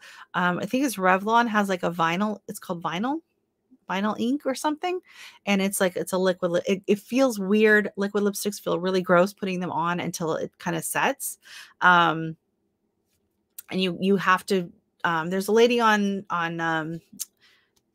Instagram that I follow that does makeup tutorials and stuff. And she tells you how to put it on. You have to just put it on and do not push your lips together like you normally would with lipstick, things like that, because they'll just stick. It's a very, very odd texture, but it lasts really well. And my favorite thing though, especially like just for every day, is a lip stain. I love a good lip stain. You put the color on and it kind of just seeps in. It gives you nice color, but it does not look like you're wearing lipstick at all. You can still see your natural lip. It just looks like you have color on your lips. And then the rest of the day, you can just go and put just like a clear balm. So I'll do that when I'm at work, because sometimes it's like I'm tired and I need a little bit of color, especially in the wintertime. And, you know, I'm working construction. I don't always want to look like I'm wearing lipstick, especially like with the masks and stuff. When you have to wear the masks, wearing lipstick with a mask is disgusting. So just doing the lip stain, you don't have to worry about it getting on the inside of your mask. So, hey, belt loop. Okay, so yeah, I've had a ton of comments coming up in YouTube in the last like week or two that are not showing me like from months ago. I had a comment from last year on a video. And I'm thinking of this because Beltloop just replied to one of my comments from a month or so ago. And he's like, oh my God, I just saw this today. And I know Nicole, that happened to her. She commented on something from like 5 months ago, a comment that I had made. And that happened to me tonight again. I went on YouTube and it's like, I check my comments all the time. And I was actually downloading the thumbnail from this live to post it on Instagram. And so I went into YouTube Studio to download the thumbnail, and then all of a sudden I hit comments. And there's like 10 comments in there. And I was like, what? And then there's like, this one was from 3 weeks ago. This one was from a year ago. This one was from 5 months ago. So yeah, just this week it's happening, right? I try to wear makeup only once or twice a year. Well, you know what? It's funny. I grew up where, like in my household, it was like you get up in the morning, you put your face on, you do your makeup, you do your hair, you get dressed. Even if you're not going anywhere, even if you have no plans for the day, you get up, you do your hair, you do your makeup, and you get dressed. And the family motto was like, because you feel better, you will feel better. Especially, you know, I guess it was maybe they're like, no one ever really talked about, you know, like depression or things like that. But it was always like, if you're feeling miserable or you don't feel good, you know, if you fix your hair and makeup, you will feel better than if you just hang around in your pajamas all the time. So that's how I grew up. Right. And like, you didn't leave the house without having makeup on. By the time I was like 14 or 15, like that's just like my sister would go out of the house and she felt naked if she didn't have earrings on. Like it was just always full makeup, everything. So that's how I grew up. And I had a lot of, I didn't have like acne, but I had very, very dry skin. And so I got like really dry, patchy skin. And I had a lot of redness.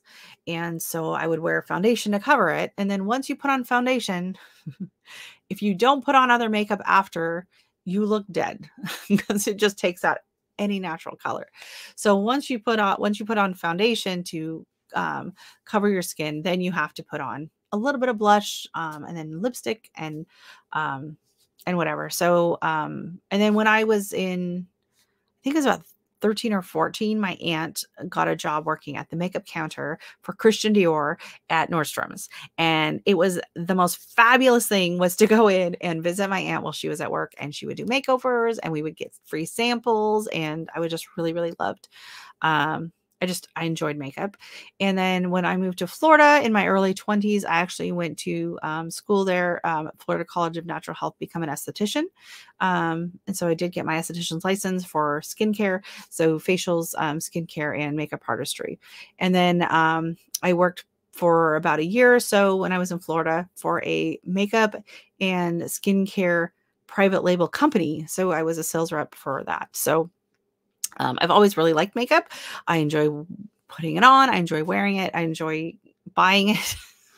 Buying it's about the most fun. So I do enjoy it. And I always wore it.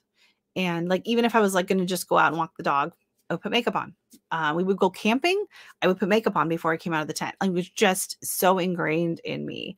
And then we started doing a job. So this goes back about 5 or 6 years ago. We started doing a job where we were doing a lot of stucco repairs. And so some days I would know, okay, I'm scraping a ceiling today. I have to wear my respirator. So I wouldn't put on foundation because it would get all gross and nasty. And then sometimes on this job, we would be like, oh, okay, well, we're planning on painting today. But they're like, oh, we can't go in those rooms because the other guys are working. So we have to go and scrape over there. And so then I'd have to put my mask on. And I'm like, oh, crap, I wore makeup today. So I quit wearing makeup. That is how I grew up. We all did it. We'd wake up in the tent and we'd all put our makeup on before we went outside. It's crazy. I know. Absolutely crazy and insane. But that was how I grew up. My mom now even like is always, oh, I need a new lipstick. She's always got to have her makeup on. So then I quit wearing like just foundation to work for that job. And then that kind of broke the cycle for me a bit. And then it was 4 years ago. It was right after I turned 40. I started noticing like I was getting like this crepiness on my neck. I saw it in a mirror and I had a heart attack. And so I went on YouTube and I started doing face yoga and facial massage. This is true. This is true.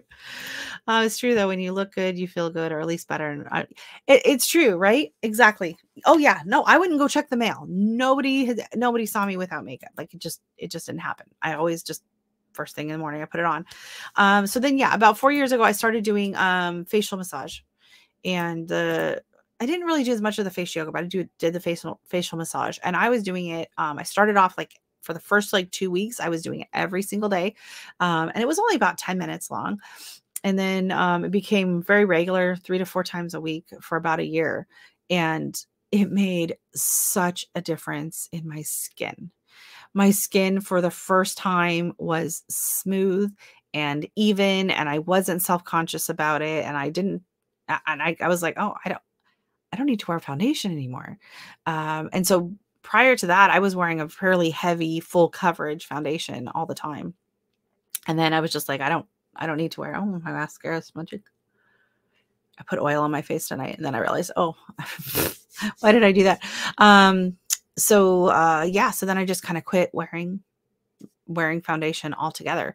And so now I wear it for my lives and some of my videos, not all my videos, but now I just use like a BB cream. It's just like a tinted moisturizer, and mainly just to kind of help everything just even it out a little bit with the light on it. But yeah, now I hardly ever wear makeup.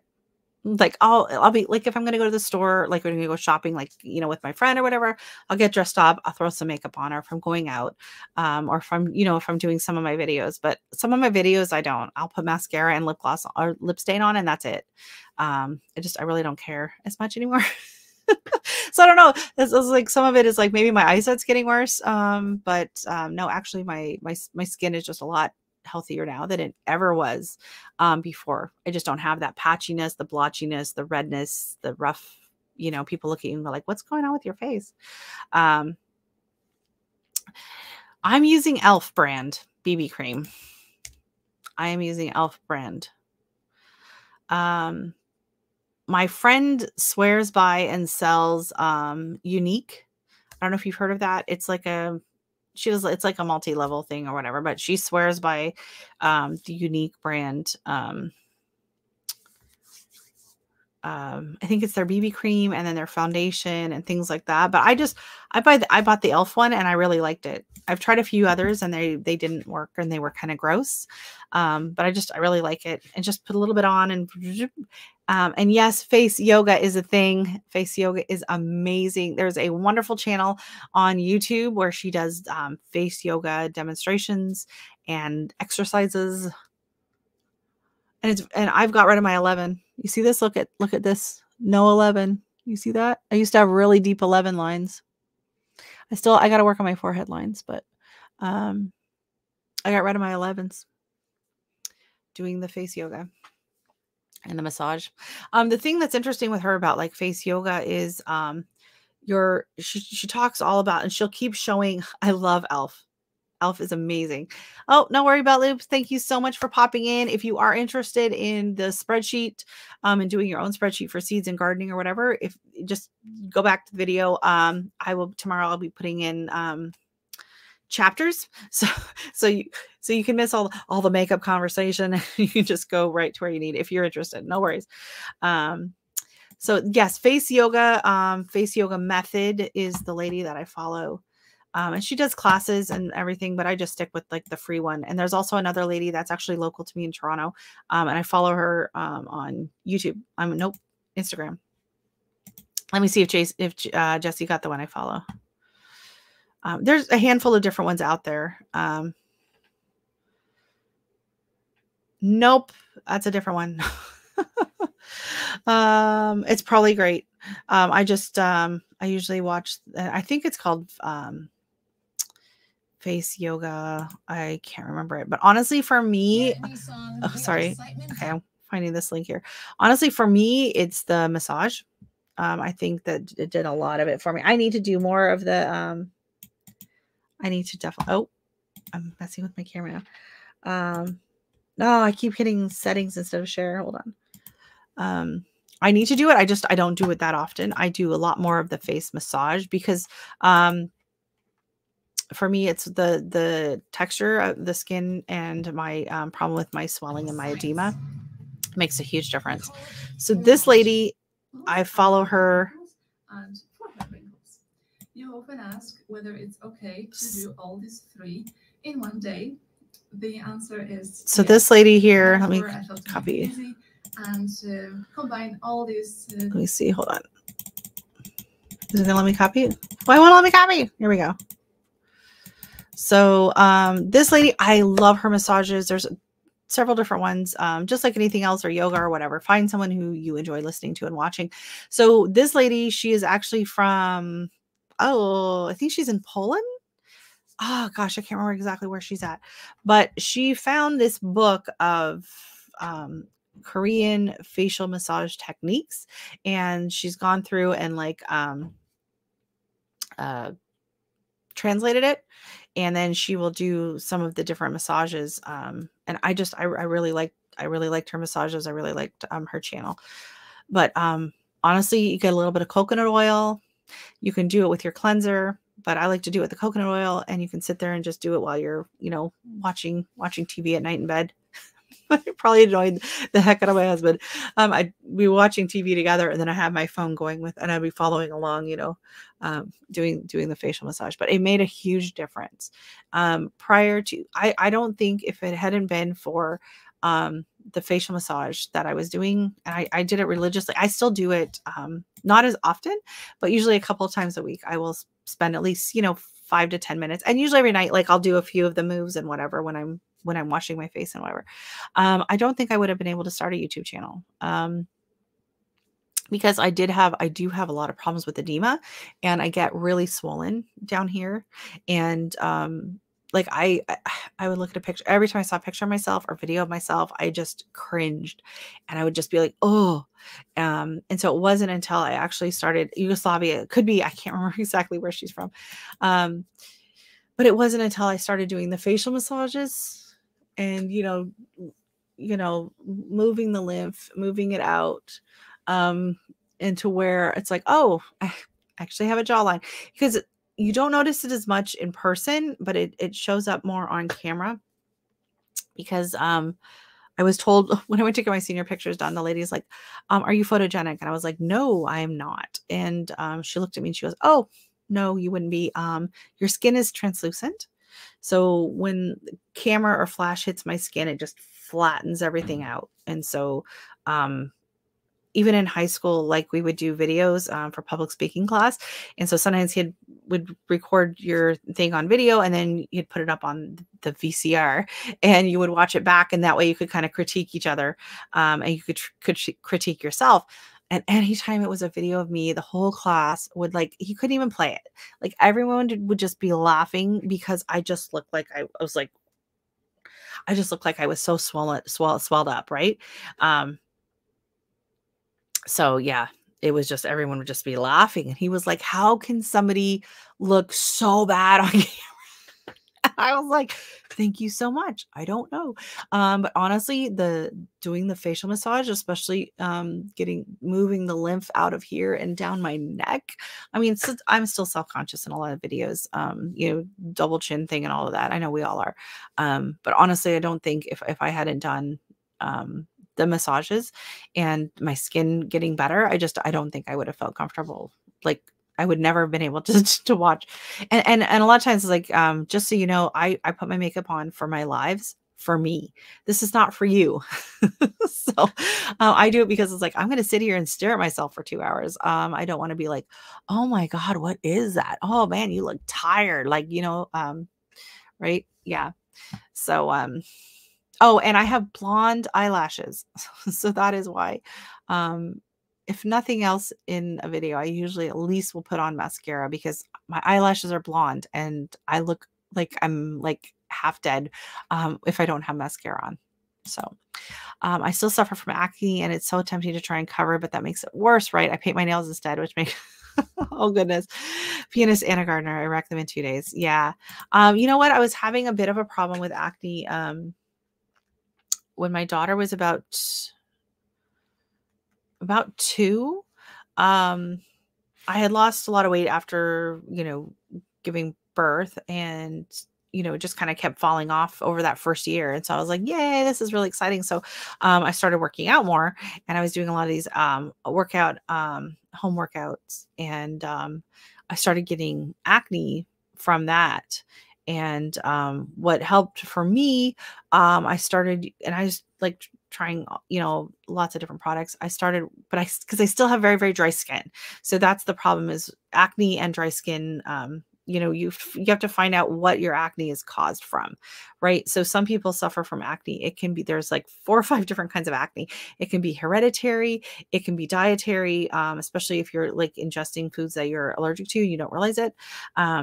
It can be caused by the sun, UV. It can be caused by other allergens.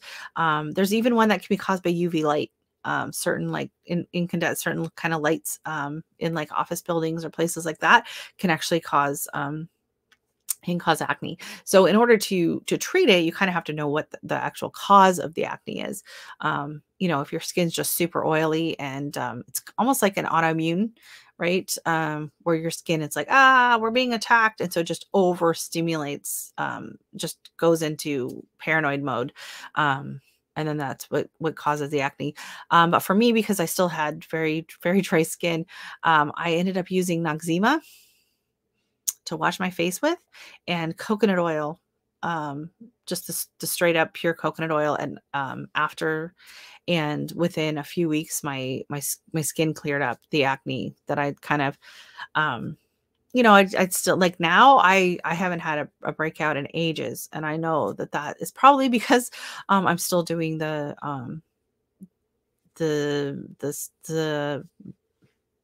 whatever this is called, massage. And I do use oil on my face every night. And I do love Burt's Bees makes a really nice oil cleanser. It smells amazing. So keep in mind, just because you have acne doesn't mean you need to avoid oils all the time. A lot of times I know people are like, oh, I have to use oil-free things because I have acne. But sometimes the body just keeps producing oil because there's not enough oil there. And so if you supplement it with a healthy oil, sometimes your body can actually stop overproducing the oil. So bye, Katie. Good night. I hope you have a good night and enjoy. But so yeah, now I don't I hardly ever wear makeup. Like, I'll be saying we home, we'll go to work, we'll be home and whatever, and be like, oh, I'm going live. And then I put my makeup on, and that's like, my husband's like, where are you going? Like, it's like, oh, right, you have your live. It's like, yeah, sorry, could have put my makeup on a little bit earlier for him, but no, I hardly wear it at all anymore. And if I do, it's just mainly mascara and a little bit of lip stain, and then I just put chapstick on throughout the day. But I do enjoy it. So, if I am going out or whatever, I do enjoy sitting down and trying different things. And I enjoy shopping for makeup.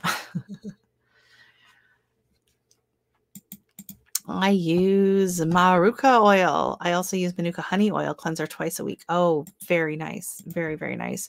I made my own oil cleanser and I liked it. And then I bought the Burt's Bees ones because it was on sale and it's amazing and it smells really good. Right now I'm using a cream cleanser. It's all right. I can't wait till it's done and then I can go back to using to using an oil cleanser. Because yeah, I have dry skin and if you have any makeup or anything on, it just melts it all away and if your skin feels amazing. And then I find especially because of what's been going on last few weeks, years, having to wear masks, especially at work. Depending on what I'm doing at work, sometimes I'm wearing the respirator.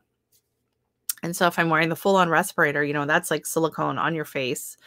And I cannot wear any kind of moisturizer, any kind of oil, any kind of face cream, anything like that.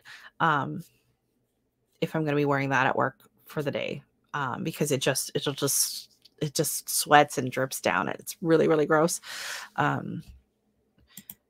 So I do like if I use the oil cleanser and then wash it all off, my face still feels really soft, but I have super dry skin. Jojoba oil is supposed to be closest to the skin's natural sebum. They say it's the best for skin and hair. I love jojoba oil. I do have a jar of it. Also mink oil is supposed to be really, really good for you, as well as is emu oil. Very, very healing oil. And if anyone wants if anyone watches Roots and Refuge, Jess was just told to get some emu oil for her eczema. But Noxzema, okay, I've read both things, but I think Noxzema was originally developed for eczema. It knocks eczema. So it's good for, it has kind of got that menthol in there. It's good for if you have eczema or eczema, however you want to say it. It's great for that. I wash my face once a week when I finally take a shower. TMI, Nicole. You should be washing your face every night and every morning. And even just splashing water on it. You don't have to go all in. If I'm not wearing makeup, a lot of times I just splash water on it at night. Or more often than not, I wash my face at night simply because I want to put on the serums and I love buying serums. I love serums. I don't spend a lot. I buy them like at Winners, which is like Marshall's, TJ Maxx, right? So it's like a little thing like this. It might be like $6 or whatever, but I pump out my little serum and I put it on and I don't know. I love it. So I spend more actually now on skincare than I do on makeup, but yeah, it makes you feel better and makes me feel, less self-conscious and especially going into winter when I won't be seeing sun for a long time. I can get very, very pasty. And so, putting a little bit of color on does help. A little bit of bronzer or something like that. It helps. Yes, it is. And it is definitely part of my self-care. So, one of my issues is like I have the problem with water retention and edema. Lymphedema, had it for the past 20 years almost. And also high cortisol levels, which is why I carry all my weight right in my belly. And so, things for cortisol levels is stress relief, right? So things that are relaxing, things that bring stress release. So massage, yoga, meditation, all that kind of stuff. It's like I'm not doing it just to, because I'm being lazy or I'm self-indulgent. I know like kind of my mom's generation, that's like those kind of things were always thought of as a self-indulgent, self-care. But self-care is very important for me, not only mental health, just to be happy and to be comfortable with myself, but also my physical health, because it helps. It helps lower the stress levels, which helps with my blood pressure, which is why I started yoga in the first place, was to naturally help deal with my blood pressure was starting to creep up due to stress. And so the different ways to help with stress. One of the best ways to help with stress is to take a nice slow walk.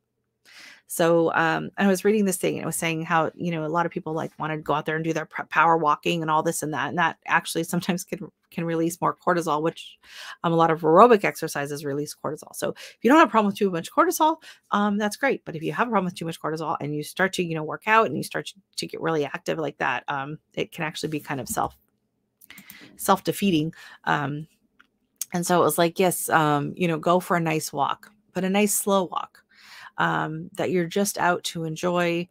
They say, picture that you're walking with an old dog.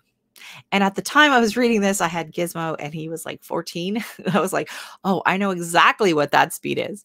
And so it's about, it's not out there to be, I got to get my 20 minutes in. I got to get my 30 minutes in. I got to get 5K or whatever.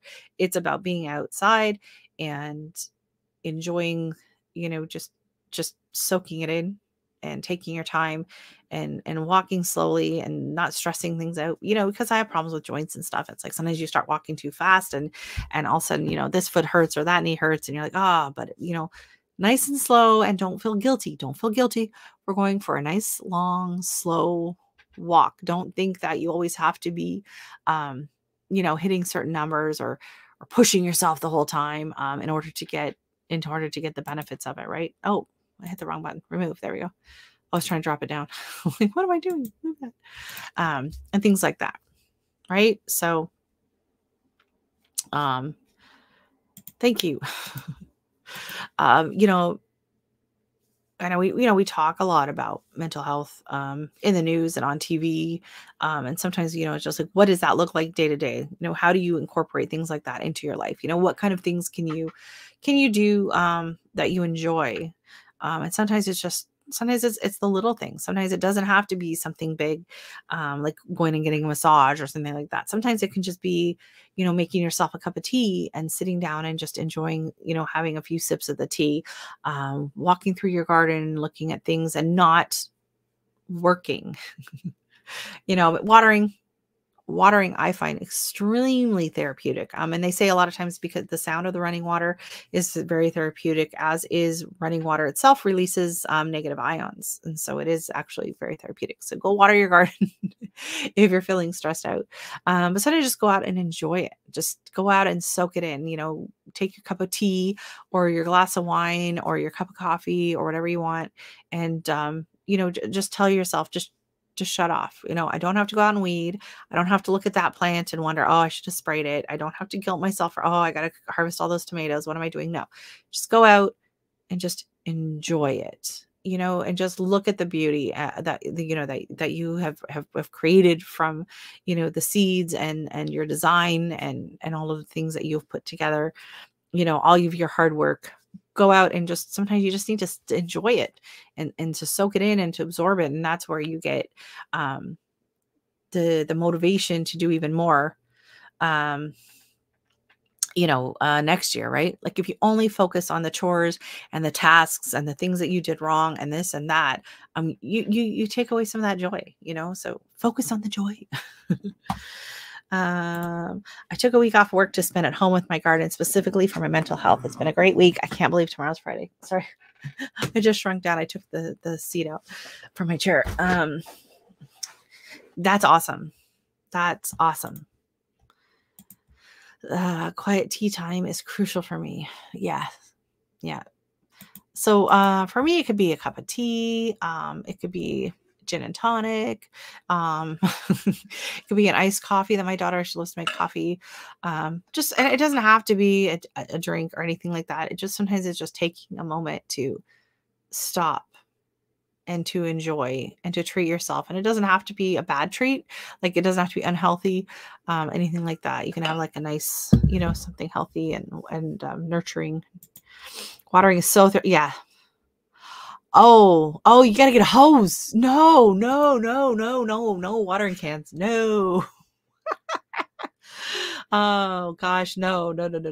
I'm using a hose here. And even then my arm gets kind of sore from holding it. Sometimes just holding it. Like I noticed, that was like the first, when we finally, hooked up our hoses at the beginning of the year. I'm standing there, I'm watering everything with the hose. And I was like, my hand's like cramping. I'm not used to, holding it, like that. And the little flicky thing to hold it, was broken. So, yeah. And then I have, for up at the top of the hill in the back, I have like a long pole watering thing. And after a little while, that can get kind of gets kind of heavy too. But yeah, no, not watering cans. The only time I use watering cans is when I'm fertilizing. And then no, I'm a I'm a hoser. Thank you. I started to fall into that space of finding everything wrong in the garden because my time was so limited this season. Then I had to refocus on the beauty and everything starting to happen. Yeah. And everything right starting to, yeah. Yeah. A lot of times it's the attitude, and I'm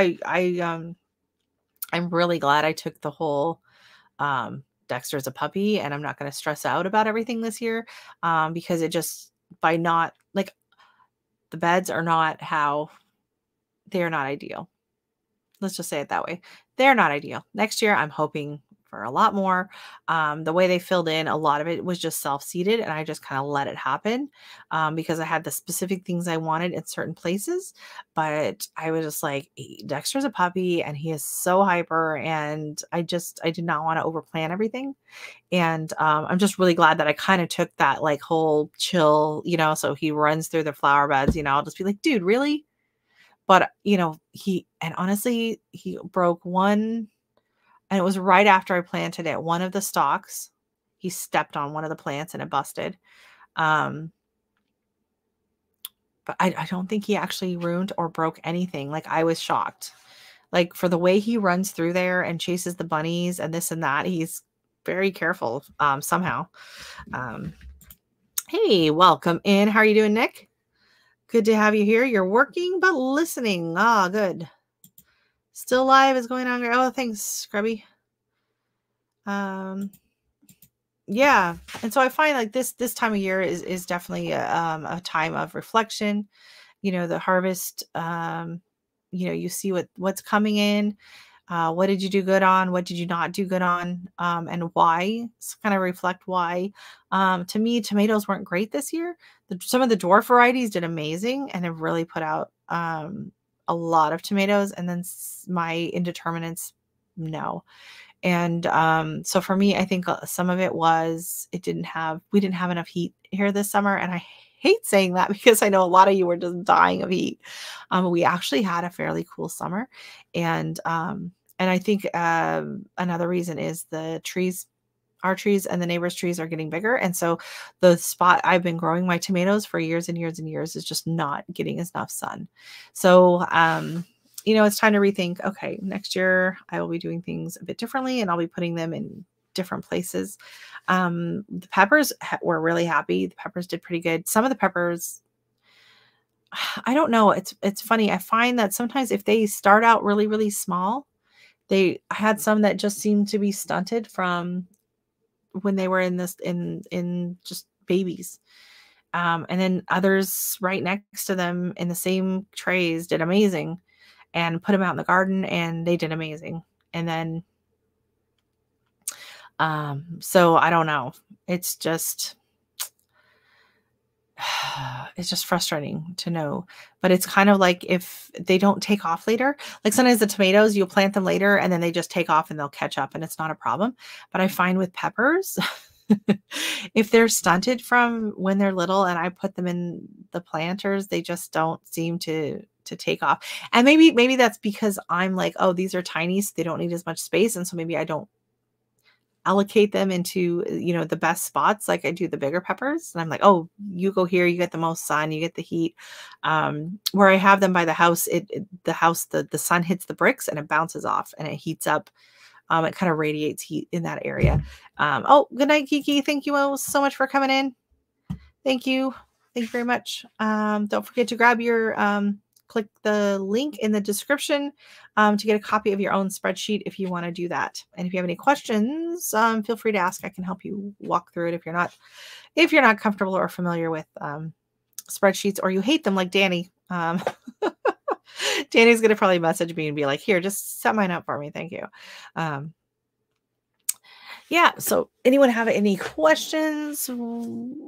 Anything going on? Trying to think what's going on this week. I had something I wanted to talk about and I can't remember what it was. What was it? I had something else. I was like, ooh, I got to mention that we're going to be doing. I was doing this week. Ended up going back to Terra Greenhouse yesterday with my friend, and she bought a planter, so she's very excited. She was looking for a flower pot for the front yard. Like it's a nice, and it was really nice. It's a fiba, what's it called? Fiba stone? Fiba clay. It's a fiba clay pot. So it was really nice, and it was half price. So she was very excited about that. She's been wanting one for a while. So, and then she's deciding if she wants to put anything in it for fall, mums or whatever. But honestly, we have like 2 weeks before our first expected frost, which I'm hoping it's later, but you never know. So is it really worth, planting those, fall flowers, the fall annuals, the mums, because I know I see so many people do it and it's so pretty. And then they'll pull out the planters because they're like, oh, they look terrible at the end of the summer. So they pull all their planters out and then they plant them up, with beautiful fall flowers and grasses and ornamental peppers and cabbages and mums and pansies, and they look absolutely beautiful.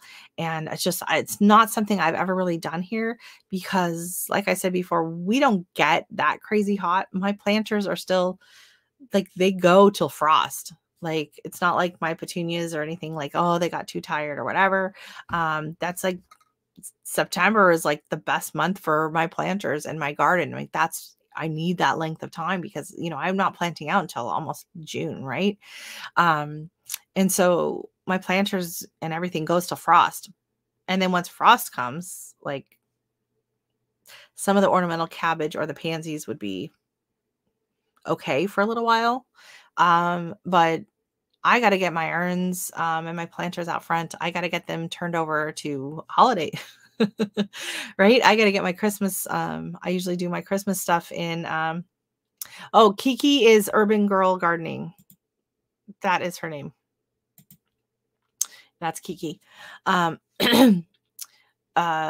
So I like, by November, I have to redo my urns in the front with any of my holiday stuff, the greens and all of that, because they freeze and my soil will freeze up. So I've run into that before. So it's just such a short window of time from when, if I get a frost and these plants go to actually bother changing them out and, buying something to put in there. It's just not really a need here up in the north. And honestly, like, I think, like out of all the flowers, like they had at Terra, there was like one small section of pansies, because it's just not something, that a lot of people do here. And like fall gardening, it's not really a thing here at all. Like I cannot go to the store and buy plant starts for, a fall garden.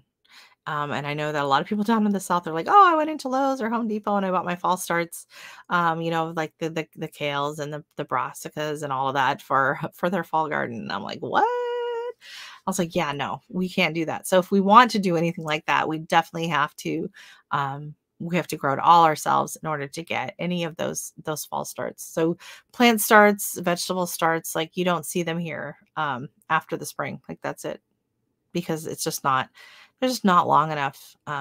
Like my tomatoes are still going. Like there's some plants out there I still haven't got a ripe tomato off of yet. There's a handful of them. I haven't got a single ripe tomato off of them yet. So, I'm not going to be, buying starts to start anything else. I just don't have the time. See, that's crazy. You were so hot and dry this year. We were fairly dry. We would get like all of a sudden we'd get like rain and it would come through for like 2 or 3 days. We'd get like these thunderstorms come through and then there'd be flooding. But yeah, we were fairly dry this summer. Last summer June was super hot. June was like record breaking heat for like 3 weeks in a row. And then July came and it rained. Like all of July. Like it rained. Like it was not a great year for the garden as well. And I ended up getting blight on my tomatoes and everything. So this year was cooler than normal, but drier than normal. So I have managed to keep that off. I did get a bit of powdery mildew on the calendula just recently and some of the peonies, but I mean, that's expected with the peonies. So yeah, I did go out and I sprayed them with some hydrogen peroxide and water. But I'm not too worried about it. Like I don't have much more to go. So yeah, I mean, that reminds me, I got to do my, it's almost the end of September. I got to do my September garden tour. You'll get to see most things are doing pretty good. There are a few things that have fizzled. They're like, just like, no, I'm done. The Tiny Tim tomatoes, they're pretty much ready. I'm just ready to pull them out. They're not producing anymore. But they've been going. I started them in January, and we got fruit off of them since March. So they did their job. They're a determinate tomato. They did their job. They are ready to. I'm ready to pull them out. But then it's like, it's okay because I have all the other cherry tomatoes and everything that are going now. So next year, that is one thing I might do a succession planting of. I might, like when I plant everything out at the end of June, even end of May, I might start a few of the Tiny Tim cherry tomatoes at that time, so that when they kind of peter out at the end of the summer, I can start them with new ones. So it was a crazy year for everybody. Yeah, yeah. But I mean, you know what? And you say that, and I say that, and Danny says that. But when you stop and think, you know, I saw everyone I follow on Instagram, everyone I follow on YouTube. You know, there were harvests. You were eating from the garden. There were beautiful flowers. There was beauty there. You know, you didn't just sit on your butt and not do anything, right? You accomplished something. And whether it wasn't exactly what you'd hoped, or the bugs ate it or whatever, you still did it. You did it. You grew that. You started from seed. You put in the time. You put in the effort. You did that. And, you know, you need to congratulate yourself. You know, especially, you know, in the last few years, a lot of people had a lot of time off from work, or were working from home. A lot of people had more time than normal. And, you know, I mean, a lot of it, you know, listen, I wasted a lot of that time. I relaxed. I took my time. But I also, you know, expanded the garden. I learned a lot more about gardening. I did a lot more research. I started all kinds of new seeds. I started a YouTube channel. I had to learn how to edit. I had to learn, you know, it's just like, so many of us, you know, we might think that, you know, the garden, you know, it wasn't maybe what we had hoped for, but, you know, look at all we accomplished this year. You know, all the time I sweated. You sweated. You sweated. Yes. I will say my sisters are going crazy right now. So I'll take that. Take it. And just think, you know what? You didn't sit home. You didn't sit on your bum. You didn't sit, you know, back and complain about, oh, I'm bored and I don't have anything to do. You know, you're part of this community. You've took video, you know, you've learned how to upload it, you've learned how to, you know, market it, so to speak. You know, it's just something I find that, you know, just keeping your brain going, keeping yourself active, it helps. You know, you're producing something, you're benefiting society in a way, right? You're not just sitting home taking, you're giving and you're helping, and you know, supporting other people and all of that. You know, it's just taking a time where you know, there's been a lot of negative, you know, we see a lot of, you know, there's a lot of stuff going on in the world, and it's absolutely terrible. These hurricanes that are going on, things that are going on in, you know, politics and wars and things like that. There's so much negativity in the world. And so to be able to, you know, provide a, you know, find a place like this where we can come and we can not stress about that kind of thing, and find somewhere where we can, you know, get together and talk about things that are important to us and things that we like to talk about, and to be positive, and be that change that you want to see. Hey, how are you doing? End of the road gourd and flower farm. How are you? This is my life's first live stream, and I want to introduce myself. My name is Danielle, and I live in Northwest Ontario, Canada. Oh, well, welcome in. Very nice to meet you, Danielle. I'm in Brampton, Ontario, so it's nice to have another Canadian in the house. And Nicole at Nicole's Garden is from Nova Scotia. So we got 3 Canadians in the house tonight. So thank you so much for coming in. That's awesome. Yeah, I should ask you for tips on growing my gourds, because my birdhouse gourds, they bloom like crazy, but they did not pollinate. So I will be trying it again. Northwest Ontario. I'm afraid to ask what zone you're in. I'm in 5B, 4A. I'm guessing maybe 4A. And another Danielle. That's right. I'm excited for one big thing for the fall though.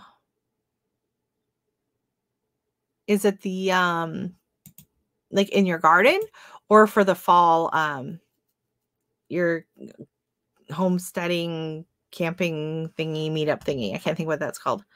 Yeah.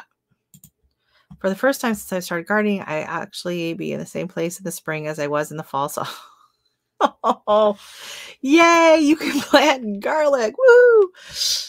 Oh, that's what I was afraid. Yeah. Oh, that's cold. And you're growing gourds? When do you start them? When are you starting them? Because I think I'm trying to remember. I think I started mine in May. I want to say the first or second week in May. And I had 3 going. And then we had that really big storm come through and it killed the 2 big ones. And I was only left with the little one.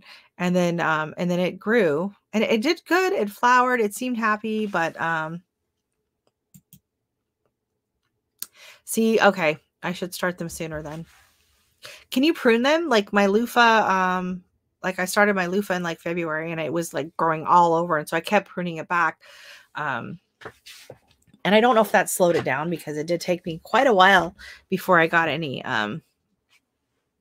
gourds on it. But I do have a handful, but they're not very big. I don't know if I don't think they're gonna get big enough this year before the frost hits. But I do have loofah and I have one that's like the hourglass. I don't know what happened in the middle. It got weird. Okay, that's the other thing is I can't reach them. I grew them on it's my dead weeping crabapple tree, and I thought, oh, this will be nice. They can grow up there and kind of hang down, and it will cover it and look kind of like an umbrella canopy or whatever. But then Nicole was telling me, oh, you should hand pollinate them, and I was like, I can't reach them. So okay, so for next year, I will grow them. Maybe I'll do them on my arbor. And then I can hand pollinate if I need to. And sometimes I would hand pollinate the loofah, but I wasn't getting a lot of the male and female flowers at the same time. So I was just like, all right. And honestly, I wasn't too worried about the loofah this year. I had so much other stuff going on. I was actually really excited about the cucamelons. I was really hopeful for them because I didn't get them last year because they died we got a snow on May 28th last year.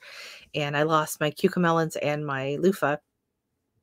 And then this year I was excited because I'm like, oh yeah, I'm going to grow cucamelons again this year. And then it turns out that I apparently got my seeds messed up and I am growing jelly melon or kiwana. So it'll still be fun to eat. And I'll show you guys, it's really lumpy, bumpy fruit. It is starting to ripen. It's starting to turn yellow. So we'll be eating that soon. And I will show you that. But yeah, it was not what I was hoping for. You can, yes. It's also called Chinese okra. So one of the first times I was growing it, they were growing, my neighbor next door was like, hey, is that? And she's from Trinidad. They had a different name for it, but it was something her mom, they cook with and they grow. But she had a different name for it as well. And I was like, it's loofah. I don't know if it's the same thing or not. So I went and I Googled it and yeah, it was the same thing. So I have made it before. A couple of years ago, I was growing it and I had a few that were like this. They weren't quite ripe enough before the frost was coming. And so I went and I chopped it up and I found a recipe on YouTube and I made a stir fry. And it wasn't like anything to write home about, but it was good. It was fine. So we'll probably be eating these, I guess, because they're not fibrous yet. Hey, FR Humphrey, how are you doing tonight? Welcome in. Thank you so much for stopping by. Yeah. So anyone that's in here now, I did go through the spreadsheets. So if you're interested in doing the spreadsheets, I will be adding tomorrow, probably after work, I will go in and add the chapters. So it'll be easier to find when I was talking about them. But this is a copy of it right here. I don't know. I'm trying to make it small. There we go. Here we go. So this is the spreadsheet and it's linked in the description below. So if you click on it, you just go in and you go to file, you click make a copy, and then you change it to whatever name you want, and you click make a copy down here to save it to your Google account. Because otherwise, if you start typing on this one, it's on my account and it's going to be on everyone's account, and then everyone's going to be sharing the same document, and it'll be super confusing. So make sure you first thing you do is you go in and you share all, and then you just start plugging in the information that you want. We have the name, we have how many, trying to remember what this one has, how many days to germinate, or how many am I growing? I don't know what that one is. Days to germination and the temperature. So if it's something that takes a really long time, you can write it down there. If it's something that needs warm temps or cool temps, write it down. The weeks that when you're going to start your seeds for the fall, for the spring or the fall. For me, I'm doing whether I'm putting it in a soil block or a plug. So you can change this if you do different, whatever kind of medium that you use to start your seeds in. Is it something you can direct sow? What is the spacing? Here are the weeks that you're able to plant it outside. And that's really helpful, especially if you have a small space like I do, to be able to plan out, okay, so these plants can go out on this date, so I can start these seeds. And then by the time I bump them up, just to make sure I have enough space for everything, right? And then here, days, days to bloom, first bloom, is it an annual? So some of this I've used when I'm sharing seeds and doing seed swaps, is I will actually share this document. So if anyone has any questions on any of the seeds that I'm sharing, they can just go in and see the care for all of them, right? And then can it handle frost? Oh, and I forgot I was going to add into this one was companion plants. You know what? I can't see my keyboard. I'll add it in after. So here's an example of mine. And all the different things and the information that I have added to my chart over the years. Some things I know, like poppies, like from now on, if I grow them at all, I will just do winter sowing container and that's it. Most of them reseeded, so I'm not even going to really worry about putting too much information in it because I already know. Tomatoes, I know, unless it's a certain specific variety or like the dwarf tomatoes. So my regular tomatoes, I usually start beginning of April. The dwarf tomatoes, I start in January because I can maintain them because they stay smaller. So you can go in and adjust this, put in whatever information you want. If there's too much information, just go in and delete the columns that you don't need. If you have any questions on it at all, feel free to ask me and I can help you walk through it if you're not familiar with using spreadsheets or whatever. But if you want to have your own spreadsheet to organize your seeds, like I was saying earlier, I organize my seeds by the month that I will be planting them out. So my January seeds I'm planting in January, they go together in January. My seeds for February go together in a baggie for February. And that's how I plan it out. And I try to do that all in November, December, get everything ready so that I'm ready to go, so that March doesn't come around and all of a sudden I'm like, oh my gosh, I didn't start my onions, which I was supposed to have started in January, right? So it just helps to keep it somewhat easier. You go, oh, wow, that's pressure. I don't have any pressure. If I don't get loofah, I don't get loofah. I still have some that I'm using in the shower from years ago. So they do last for a very long time. But that's really cool. We did make some soap with them 2 years ago and gave them out as Christmas gifts. So that was fun. But that's super cool. Good for you. Yeah, that's cool. Yeah. So I originally saw this over on Nicole from Flower Hill Farm, and she shared her the spreadsheet that she had worked up, and then I went in and I changed mine out because hers were very different needs for mine because she's a flower farmer. So a lot of hers were more, she just had different things that I needed, and I went in and changed it up a lot because of doing the soil blocks and doing different things, right?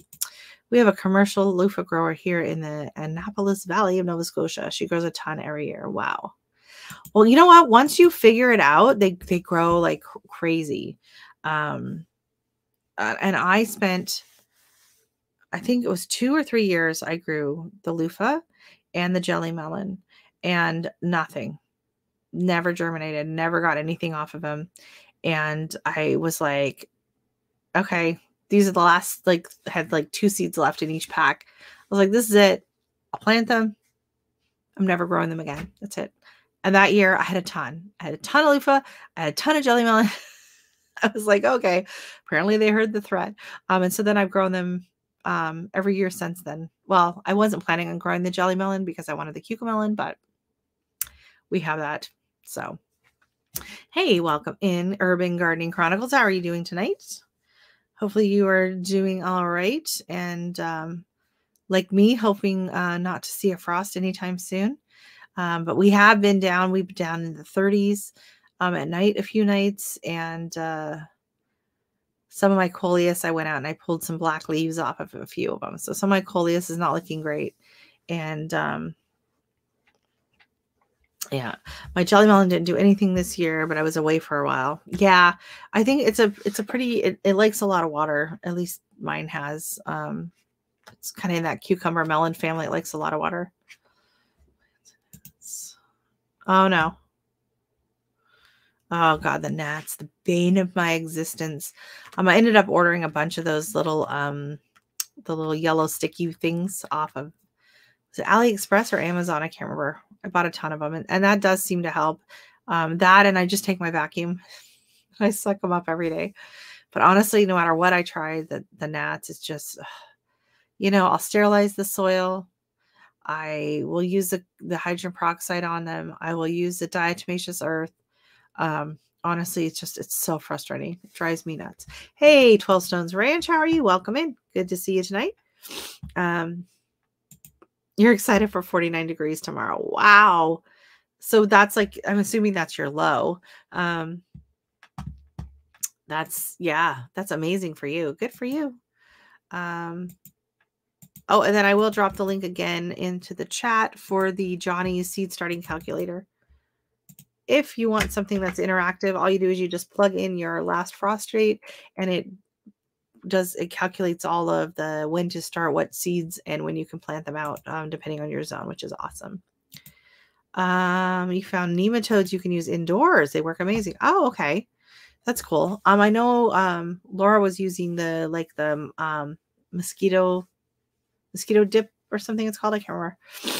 You've had frost already, right? All my pumpkin plants died early September because of chilly nights. Oh, good grief. Oh, okay. So you might know the answer.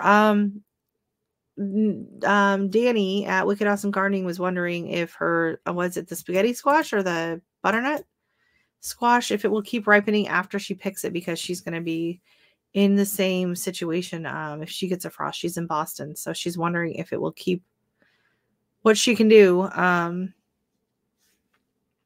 But the pumpkins can't stay out with a frost. I guess, I don't know. Yeah, ask her again, Danny. I can't remember what the question was. I guess I can scroll up, but I don't think it's going to still show up on there. I don't think it will. No. So you can ask her again. Being as I've never grown squash, I don't know. And 12 Stones Ranch, saying hello to everybody. Nice to see you pop in. If I pick them, will they continue to ripen? I can't remember. I know melons don't, right? Am I right on that? I'm pretty sure melons don't. But I don't know about squash.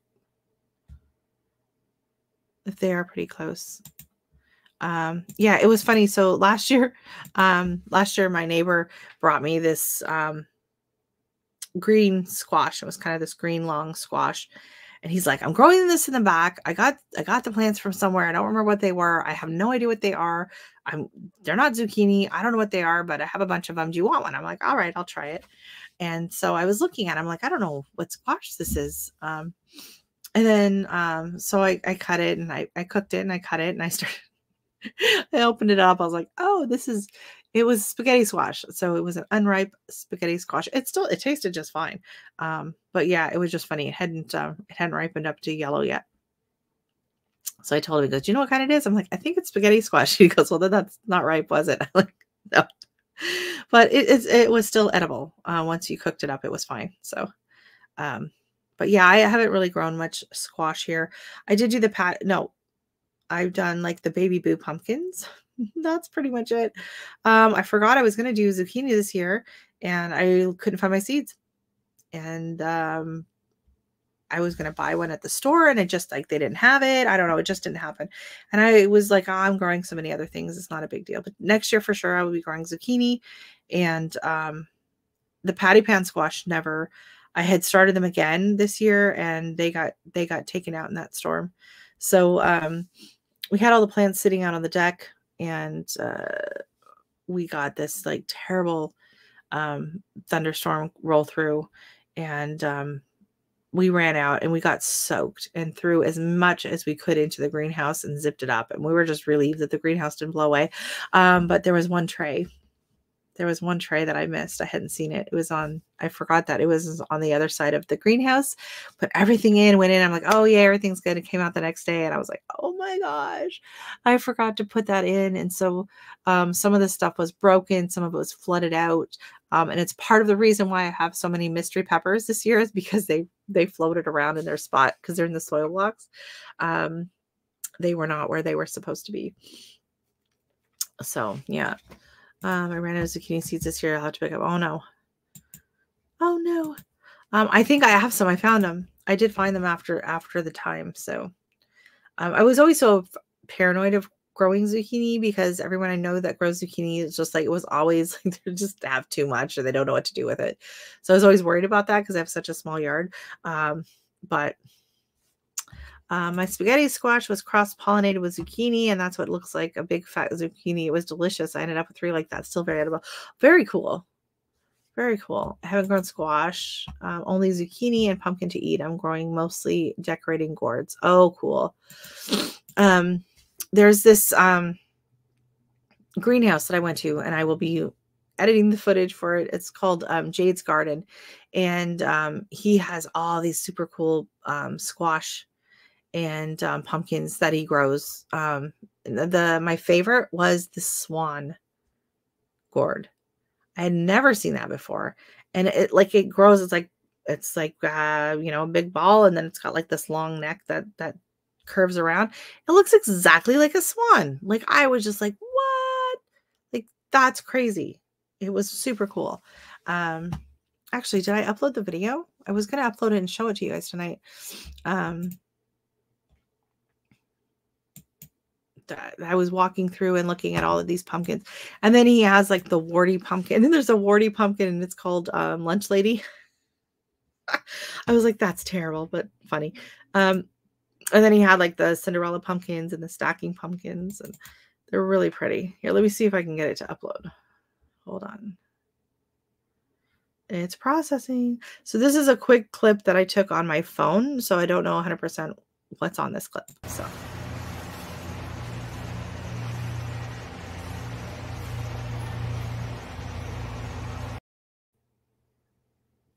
okay, not a lot.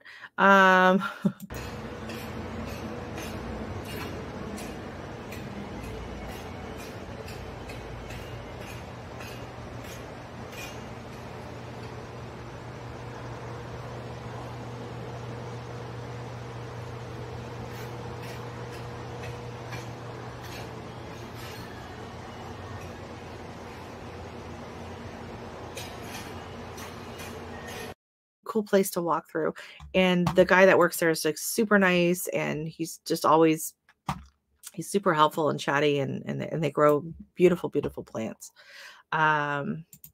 Did you plan on doing a video about your first few months being monetized? You only seem to see videos like that from bigger creators. I don't know, like I don't hadn't really thought about it. I have no problem telling you. Let me see. I'll go into my creator studio. And honestly, there's not a lot to tell. don't get your hopes up. So when was I monetized? It's been what? Has it been 6 weeks now? A month, 6 weeks, something like that. So I'm going to go into my analytics, and I'm going to go into my all-time, my lifetime.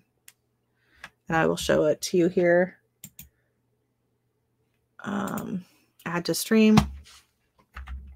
So you can see my lifetime estimated revenue from the time I got monetized, which was it, is this what it's showing? I can't remember the exact date. No, it's June. It's $33. So, I think I'm averaging something around like $5 a week so far. I will say that my video views for the last couple of weeks have been just really low, really low. And I remember this happening last year around the same time. So I think a lot of it is the fact that people are burnt out. No one's really interested in gardening right now. Anyways, you're so busy out in your own garden, getting ready for fall gardens, harvesting, bit of a burnout, things like that. So hopefully things pick up again. Yeah.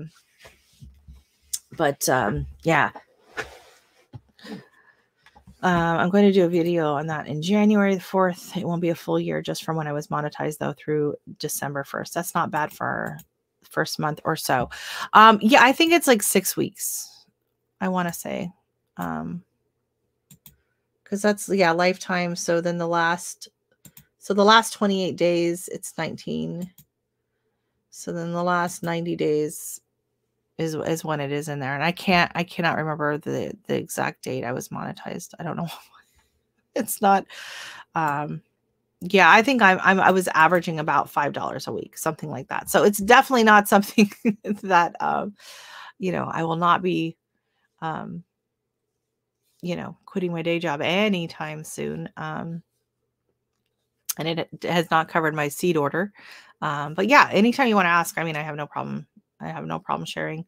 That I know some people are like super, super closed about it, but, you know, some views, like this live, like I didn't go live. Was it last week? I didn't go live. Yeah. I didn't go live last Thursday night. I was busy kind of doing other things. And I just was like, you know what? I just feel like I needed a bit of a break. And so I was like, well, there goes $1.50, you know, because, I think that's pretty much like I can go in and, let me see. Does this show how much? Okay, so August I made 13, and then September it went up to the 19. So $19. So August and September. And then I have other, actually, fortunately, I'll get a payout sooner because I do have a Google AdSense account for my blog, and I have like $20 sitting in that, I think. So these are my top earning videos. So this is what's interesting is my top earning videos in the last 90 days is my dividing my 16-year-old hibiscus. So that was a video from the summer, from the spring. Then my plant of the week episode 4 o'clock from last year, planting the crates, my garden huckleberries from last year. This is my #1 top video. This video is always in my top 10 videos every month. For some reason, apparently no one else on the internet has a garden huckleberry video. So those are like the top earners, but, like my summer garden tour video, 93 cents. Limehouse conservation, 79 cents, right? Like, so it's just, right. Like it's it's better, as my uncle would say, it's better than a poke in the eye with a sharp stick. But yeah, I'm not raking it in yet. It's just, you know, hopefully, you know, with more views, people watching the videos. What I did for the live stream and what I'm doing now for my premieres is I'm putting the, I'm doing the ads where there's no, I don't want the ads in the middle, right? If I'm doing a live stream or I'm doing, the premiere live, I don't want ads to pop up in the middle of it, because then it's like half of the people are chatting, half people have an ad that's longer. And I put on at the beginning of it the non-clickable ads. So if you put clickable ads on it, they can be anywhere from like, you know, 30 seconds to 45 minutes sometimes, right? And if I'm going into a live or I'm watching a premiere, I don't want to sit through like a long, you know, I'm going to miss half of it, right? So I put the non-clickable ads, and I think the limit on those are like 15 to 20 seconds. You can't click off of them. You can't skip it, but they're short. So I put those on the beginning of my premiere and my live videos. And then what I will do is after tonight, like after this, I will go and take that and put the clickable ad on, right? Because then if someone's watching it later, it'll just become like a regular video. And then I will add in the midstream lives ads at that time. But I don't want them when I'm actually live. But I'll go in and put it on after, change it out a bit, if I remember before I go to bed.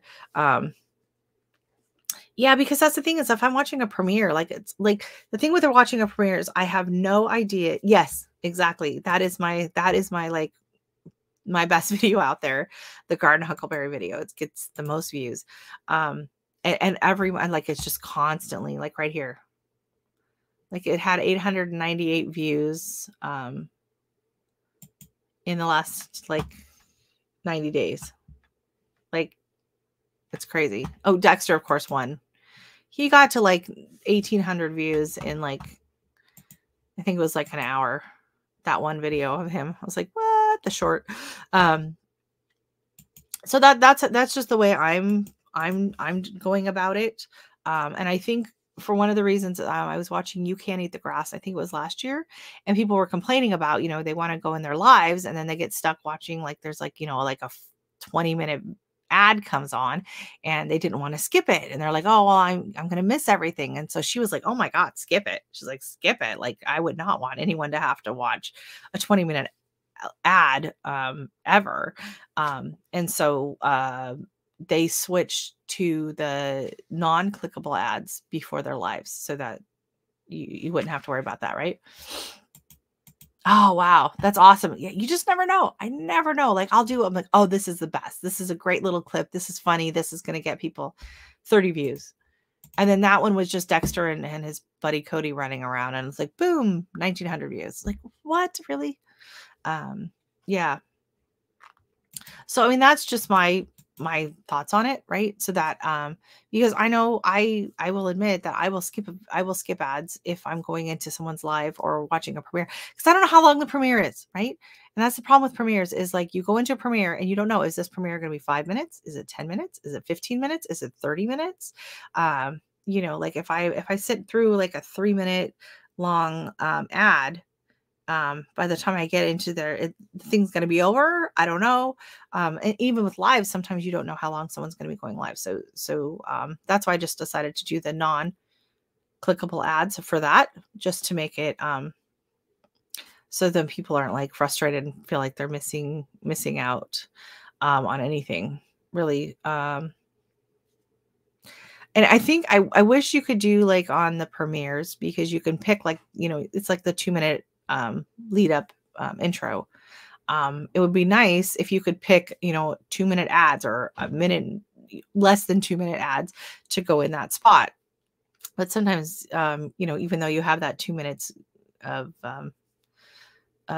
intro time, it'll be like a 5-minute ad, and it's like, but then I'm going to miss everything. So if I do that, I try to go back and reload the video after and then watch the ad. Then if I skip it, because I'm like, unless it's like a big channel that's got a lot of views, I'm like, whatever. But oh, that's awesome. That's awesome. Congratulations. Okay. So you have a channel. Type in the word link. Is it link? Type in the word link, and Nightbot, if he's awake, should drop your link for you. I forgot to log into Nightbot. See if Nightbot's here. So weather, and I'm going to type in a weather and see if that's working. We'll see if Nightbot's here. So just type in the word link, and we'll see. He might not be. He might be asleep. It's Jesse's obviously asleep. There we go. Nightbot is awake. Welcome in, Nightbot. So yeah, drop your link there, Danielle. And I'm sure everyone will go on over and check you out. So you got 3 views. Yay. There we go. All right. We will go check it out, and we will all go watch your video. So we have 12 people in the chat. We should be get you some nice views on that. I can't find the link.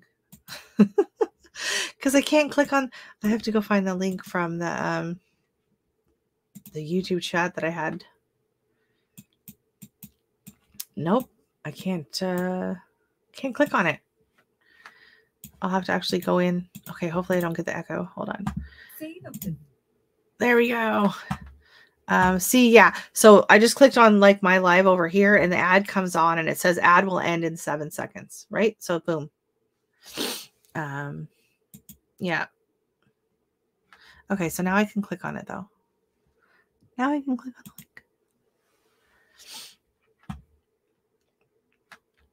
All right. Well, you went from 5 subscribers. Let's see how many subscribers you get by the end of the night. A super new channel. Baby. It's a baby channel. Welcome in. She's got 5 views and a compost delivery. Oh, that's awesome. Here, well, I'll watch it right now. Oh, I love the music. Oh, that looks fun.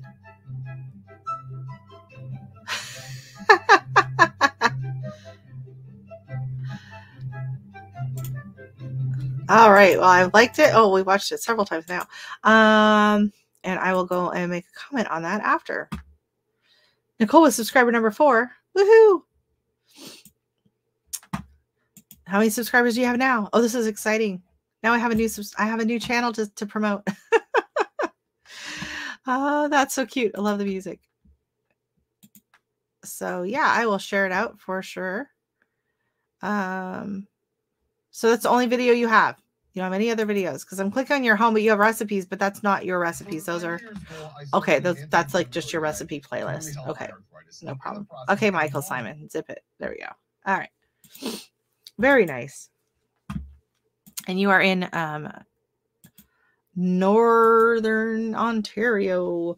Do you feel comfortable giving us a city nearby just to kind of give everyone an idea of where you're at? Because I think a lot of people a lot of people in the US are not too familiar with Ontario geography, and honestly I'm not super familiar with it myself, being as I'm not a native Ontarian.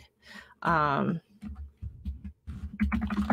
I'm just going to pop up a map of Ontario. If I could type hands off. Don't you hate that when you get off like one set of keys? You're like over and you're like, ah, crap. Okay, so here we go. We're going to share that. Okay, so Ontario is a very weirdly shaped province. And I just zoomed in way too far. Hold on. Okay, so here is Ontario. And so most people think of Ontario as like Toronto, which is here, which is down like where I am, right on the Great Lakes. But Ontario goes all the way up here. And it goes all the way over here. So it's like 17 hours, I think, right? It's like 17 hours to drive across for me to get to Lake of the Woods over here, which is at the edge of Ontario. It's a huge province. I just started my farm, so videos will be slowly coming out. I'm 2 hours north of Minnesota. Oh, okay. So you're over in this area here. Very cool.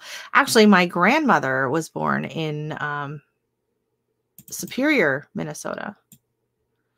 That's where my mom's family is from. So it's a small town along here. Can't remember where it's at. Oh, here it is. Right here, yes. So it's just by Duluth. So Superior. That's where my grandmother was born. And then the family was in Bemidji here. It's where my aunts and all of them were born.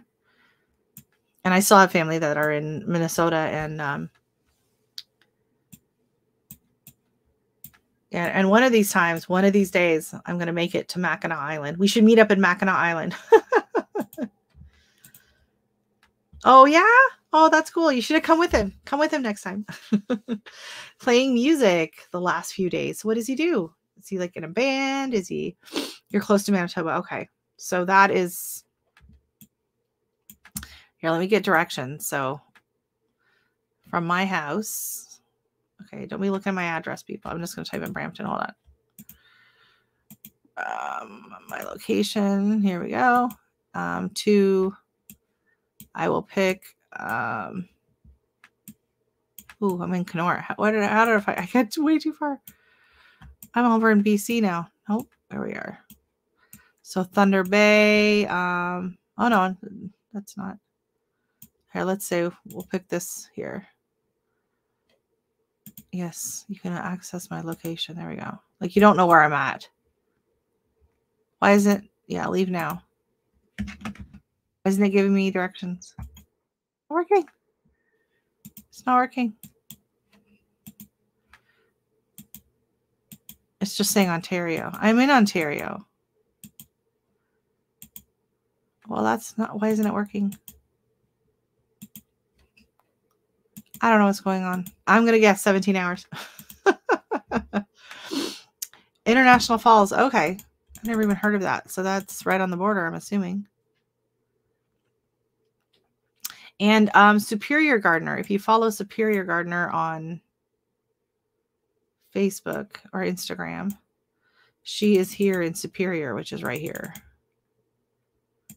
No, she's not in Sault Ste. Marie. She's somewhere around here. Or is she in Sault Ste. Marie? She's somewhere right in here, I think. So she's quite a ways from me as well. I don't think she's in Thunder Bay, though. I think she's on this side. But yeah, Ontario is like huge. So you see how big Ontario is, and then you see Texas. Oh, look at that, Texas. You think you're so big. Guess what? You fit inside Ontario. Just saying. Just saying. Yeah. He plays bass guitar, supporting band for young Indigenous arts, playing in Toronto this weekend for the Ruth. Oh, that's awesome. Wow. Super cool. That's really nice. Well, welcome to Toronto. And yeah, you see that? You see the size of Texas here? Oh, look at how tiny Texas looks. Look how tiny Texas looks when you look at Ontario. Yeah, so Ontario's huge. Quebec is really big too. Because basically, I mean, Canada is a much larger country than the US. And we only have a handful of provinces. We just were like, meh, meh, meh. It's just like they got lazy. I think they got lazy in Canada. They're like, yeah, we're just going to chop it up like this, right? Although Alaska's bigger than Ontario. Wah, wah, wah. Yeah, bring it. Bring it, Texas. Bring it. But yeah, Alaska is enormous. And it's funny because so many times you don't realize how big Alaska is in comparison to everything else because it's always floating down at the bottom with Hawaii. So a lot of people think Alaska is like the same size as Hawaii. But no, Alaska is huge. Wow, she looks like she is farther from you than. Oh yeah, yeah, she's still in Ontario. You're closer to me than she is for sure. But yeah, so I'm originally from Alaska. My parents are at Anchorage right now, so they're really far away. But yeah, so see, I'm here, and Danny's here, Massachusetts. So we're like, but she's all the way over here. And then we have Nicole of Nicole Gardens is in Nova Scotia here. So she's like right off the coast of Maine. And then we have a Nicole Smith Gardening, and she's down here in Texas, right by Houston. Who else do we have in here tonight? F.R. Humphrey, where are you located again? I can't keep everyone straight. Yeah, he has all the fun. Oh my goodness. What? Well, you're home weeding. You don't have to give me like town or city. You can just do state. We can just look at where. I wish that you could have one of these things where people could come in and they could put a pin on the map, and then like partway through your live, you could just show the map, and then boom, that's where everybody is. Alabama. We got people from all over here tonight. There we go. Alabama. Unfortunately, you guys are missing all that storm surge and everything. Good grief.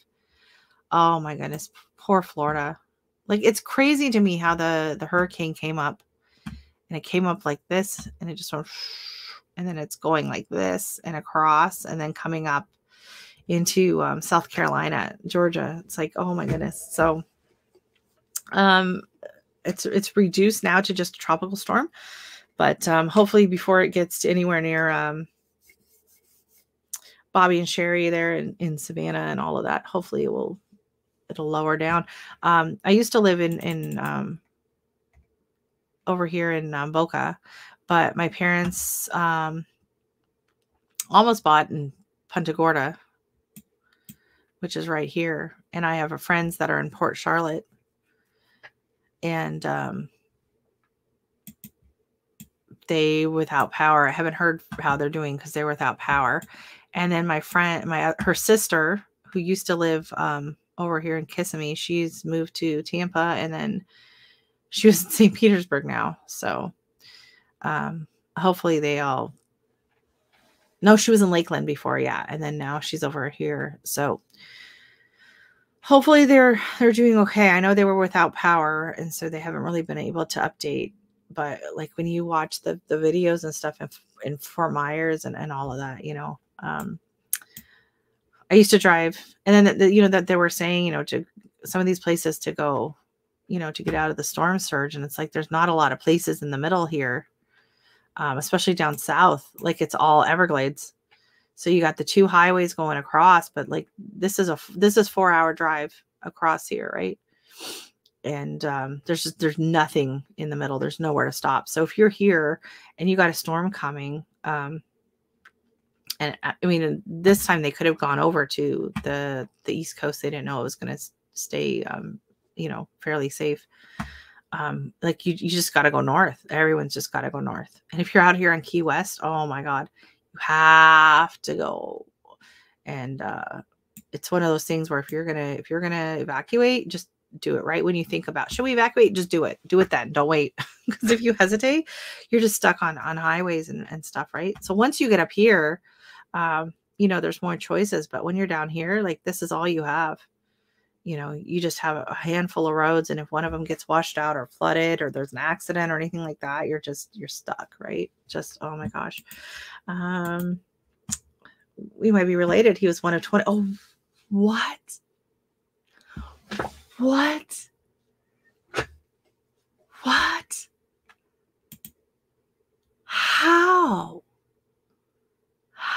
How do women do that? I can't even imagine. It's awesome to see where it was. Hurricane's been crazy. Oh yeah, Cape Breton, Newfoundland got wrecked last week from Fiona. We had a bit of mess here, but it was pretty minor, really. Only lost power for one day. So I have a friend who used to live on Ontario, and it's coming in here. So she moved from Ontario to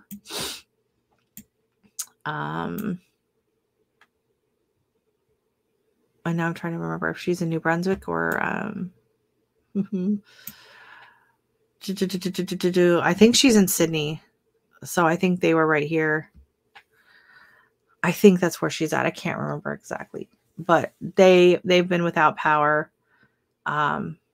several days, and I think they're going to go they'll be upwards of like a week without power where they're at. But thankfully their house is okay and all of that. So, but yeah, this whole area just boom. So you're in Nova Scotia. Like, I do not know anything about Nova Scotia.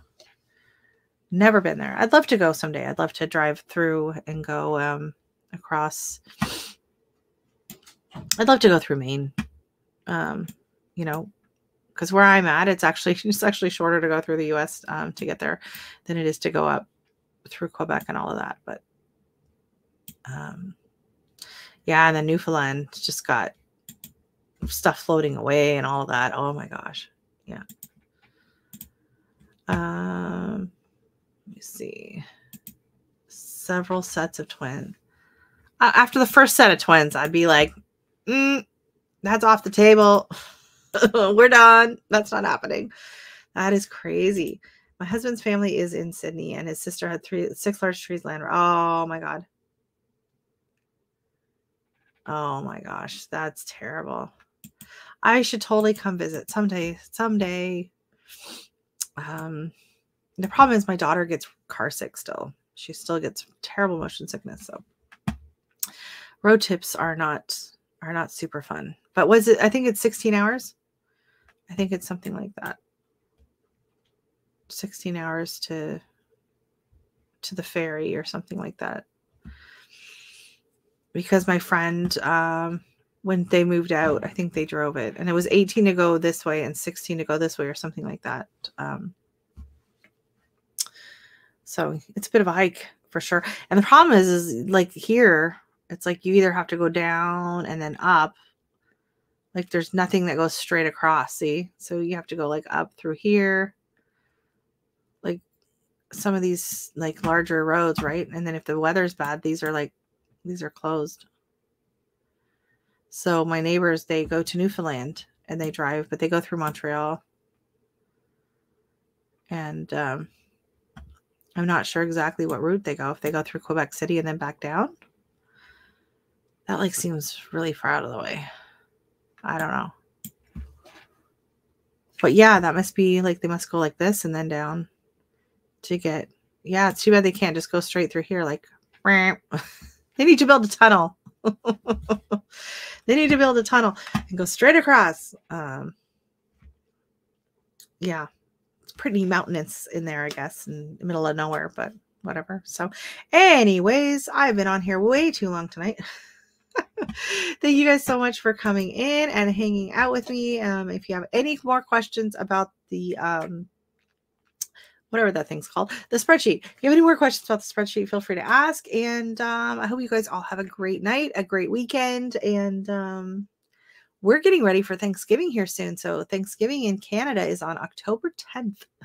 So I got to start thinking about that. We're going to start doing some decorating, fall decor. I was actually working on my mini garden fall decor today. I just have to do I think I'm going to put some varnish on it so I don't ruin anything. But it is definitely bedtime at work tomorrow. Friends, any of you want to see their faces in my next action adventure comics? Many of our friends appear, like Jesse, Chuck, Gary, and Tasha. Oh, that's so cool. That's fun. Great job, Kirby. Thank you so much, Nicole. My voice is starting to go. I shouldn't have gone with water. Sometimes I'll go with tea and it seems to help. But thank you so much, everybody. Nice to have everybody in, and I will see you next time. Bye. I gotta click the button.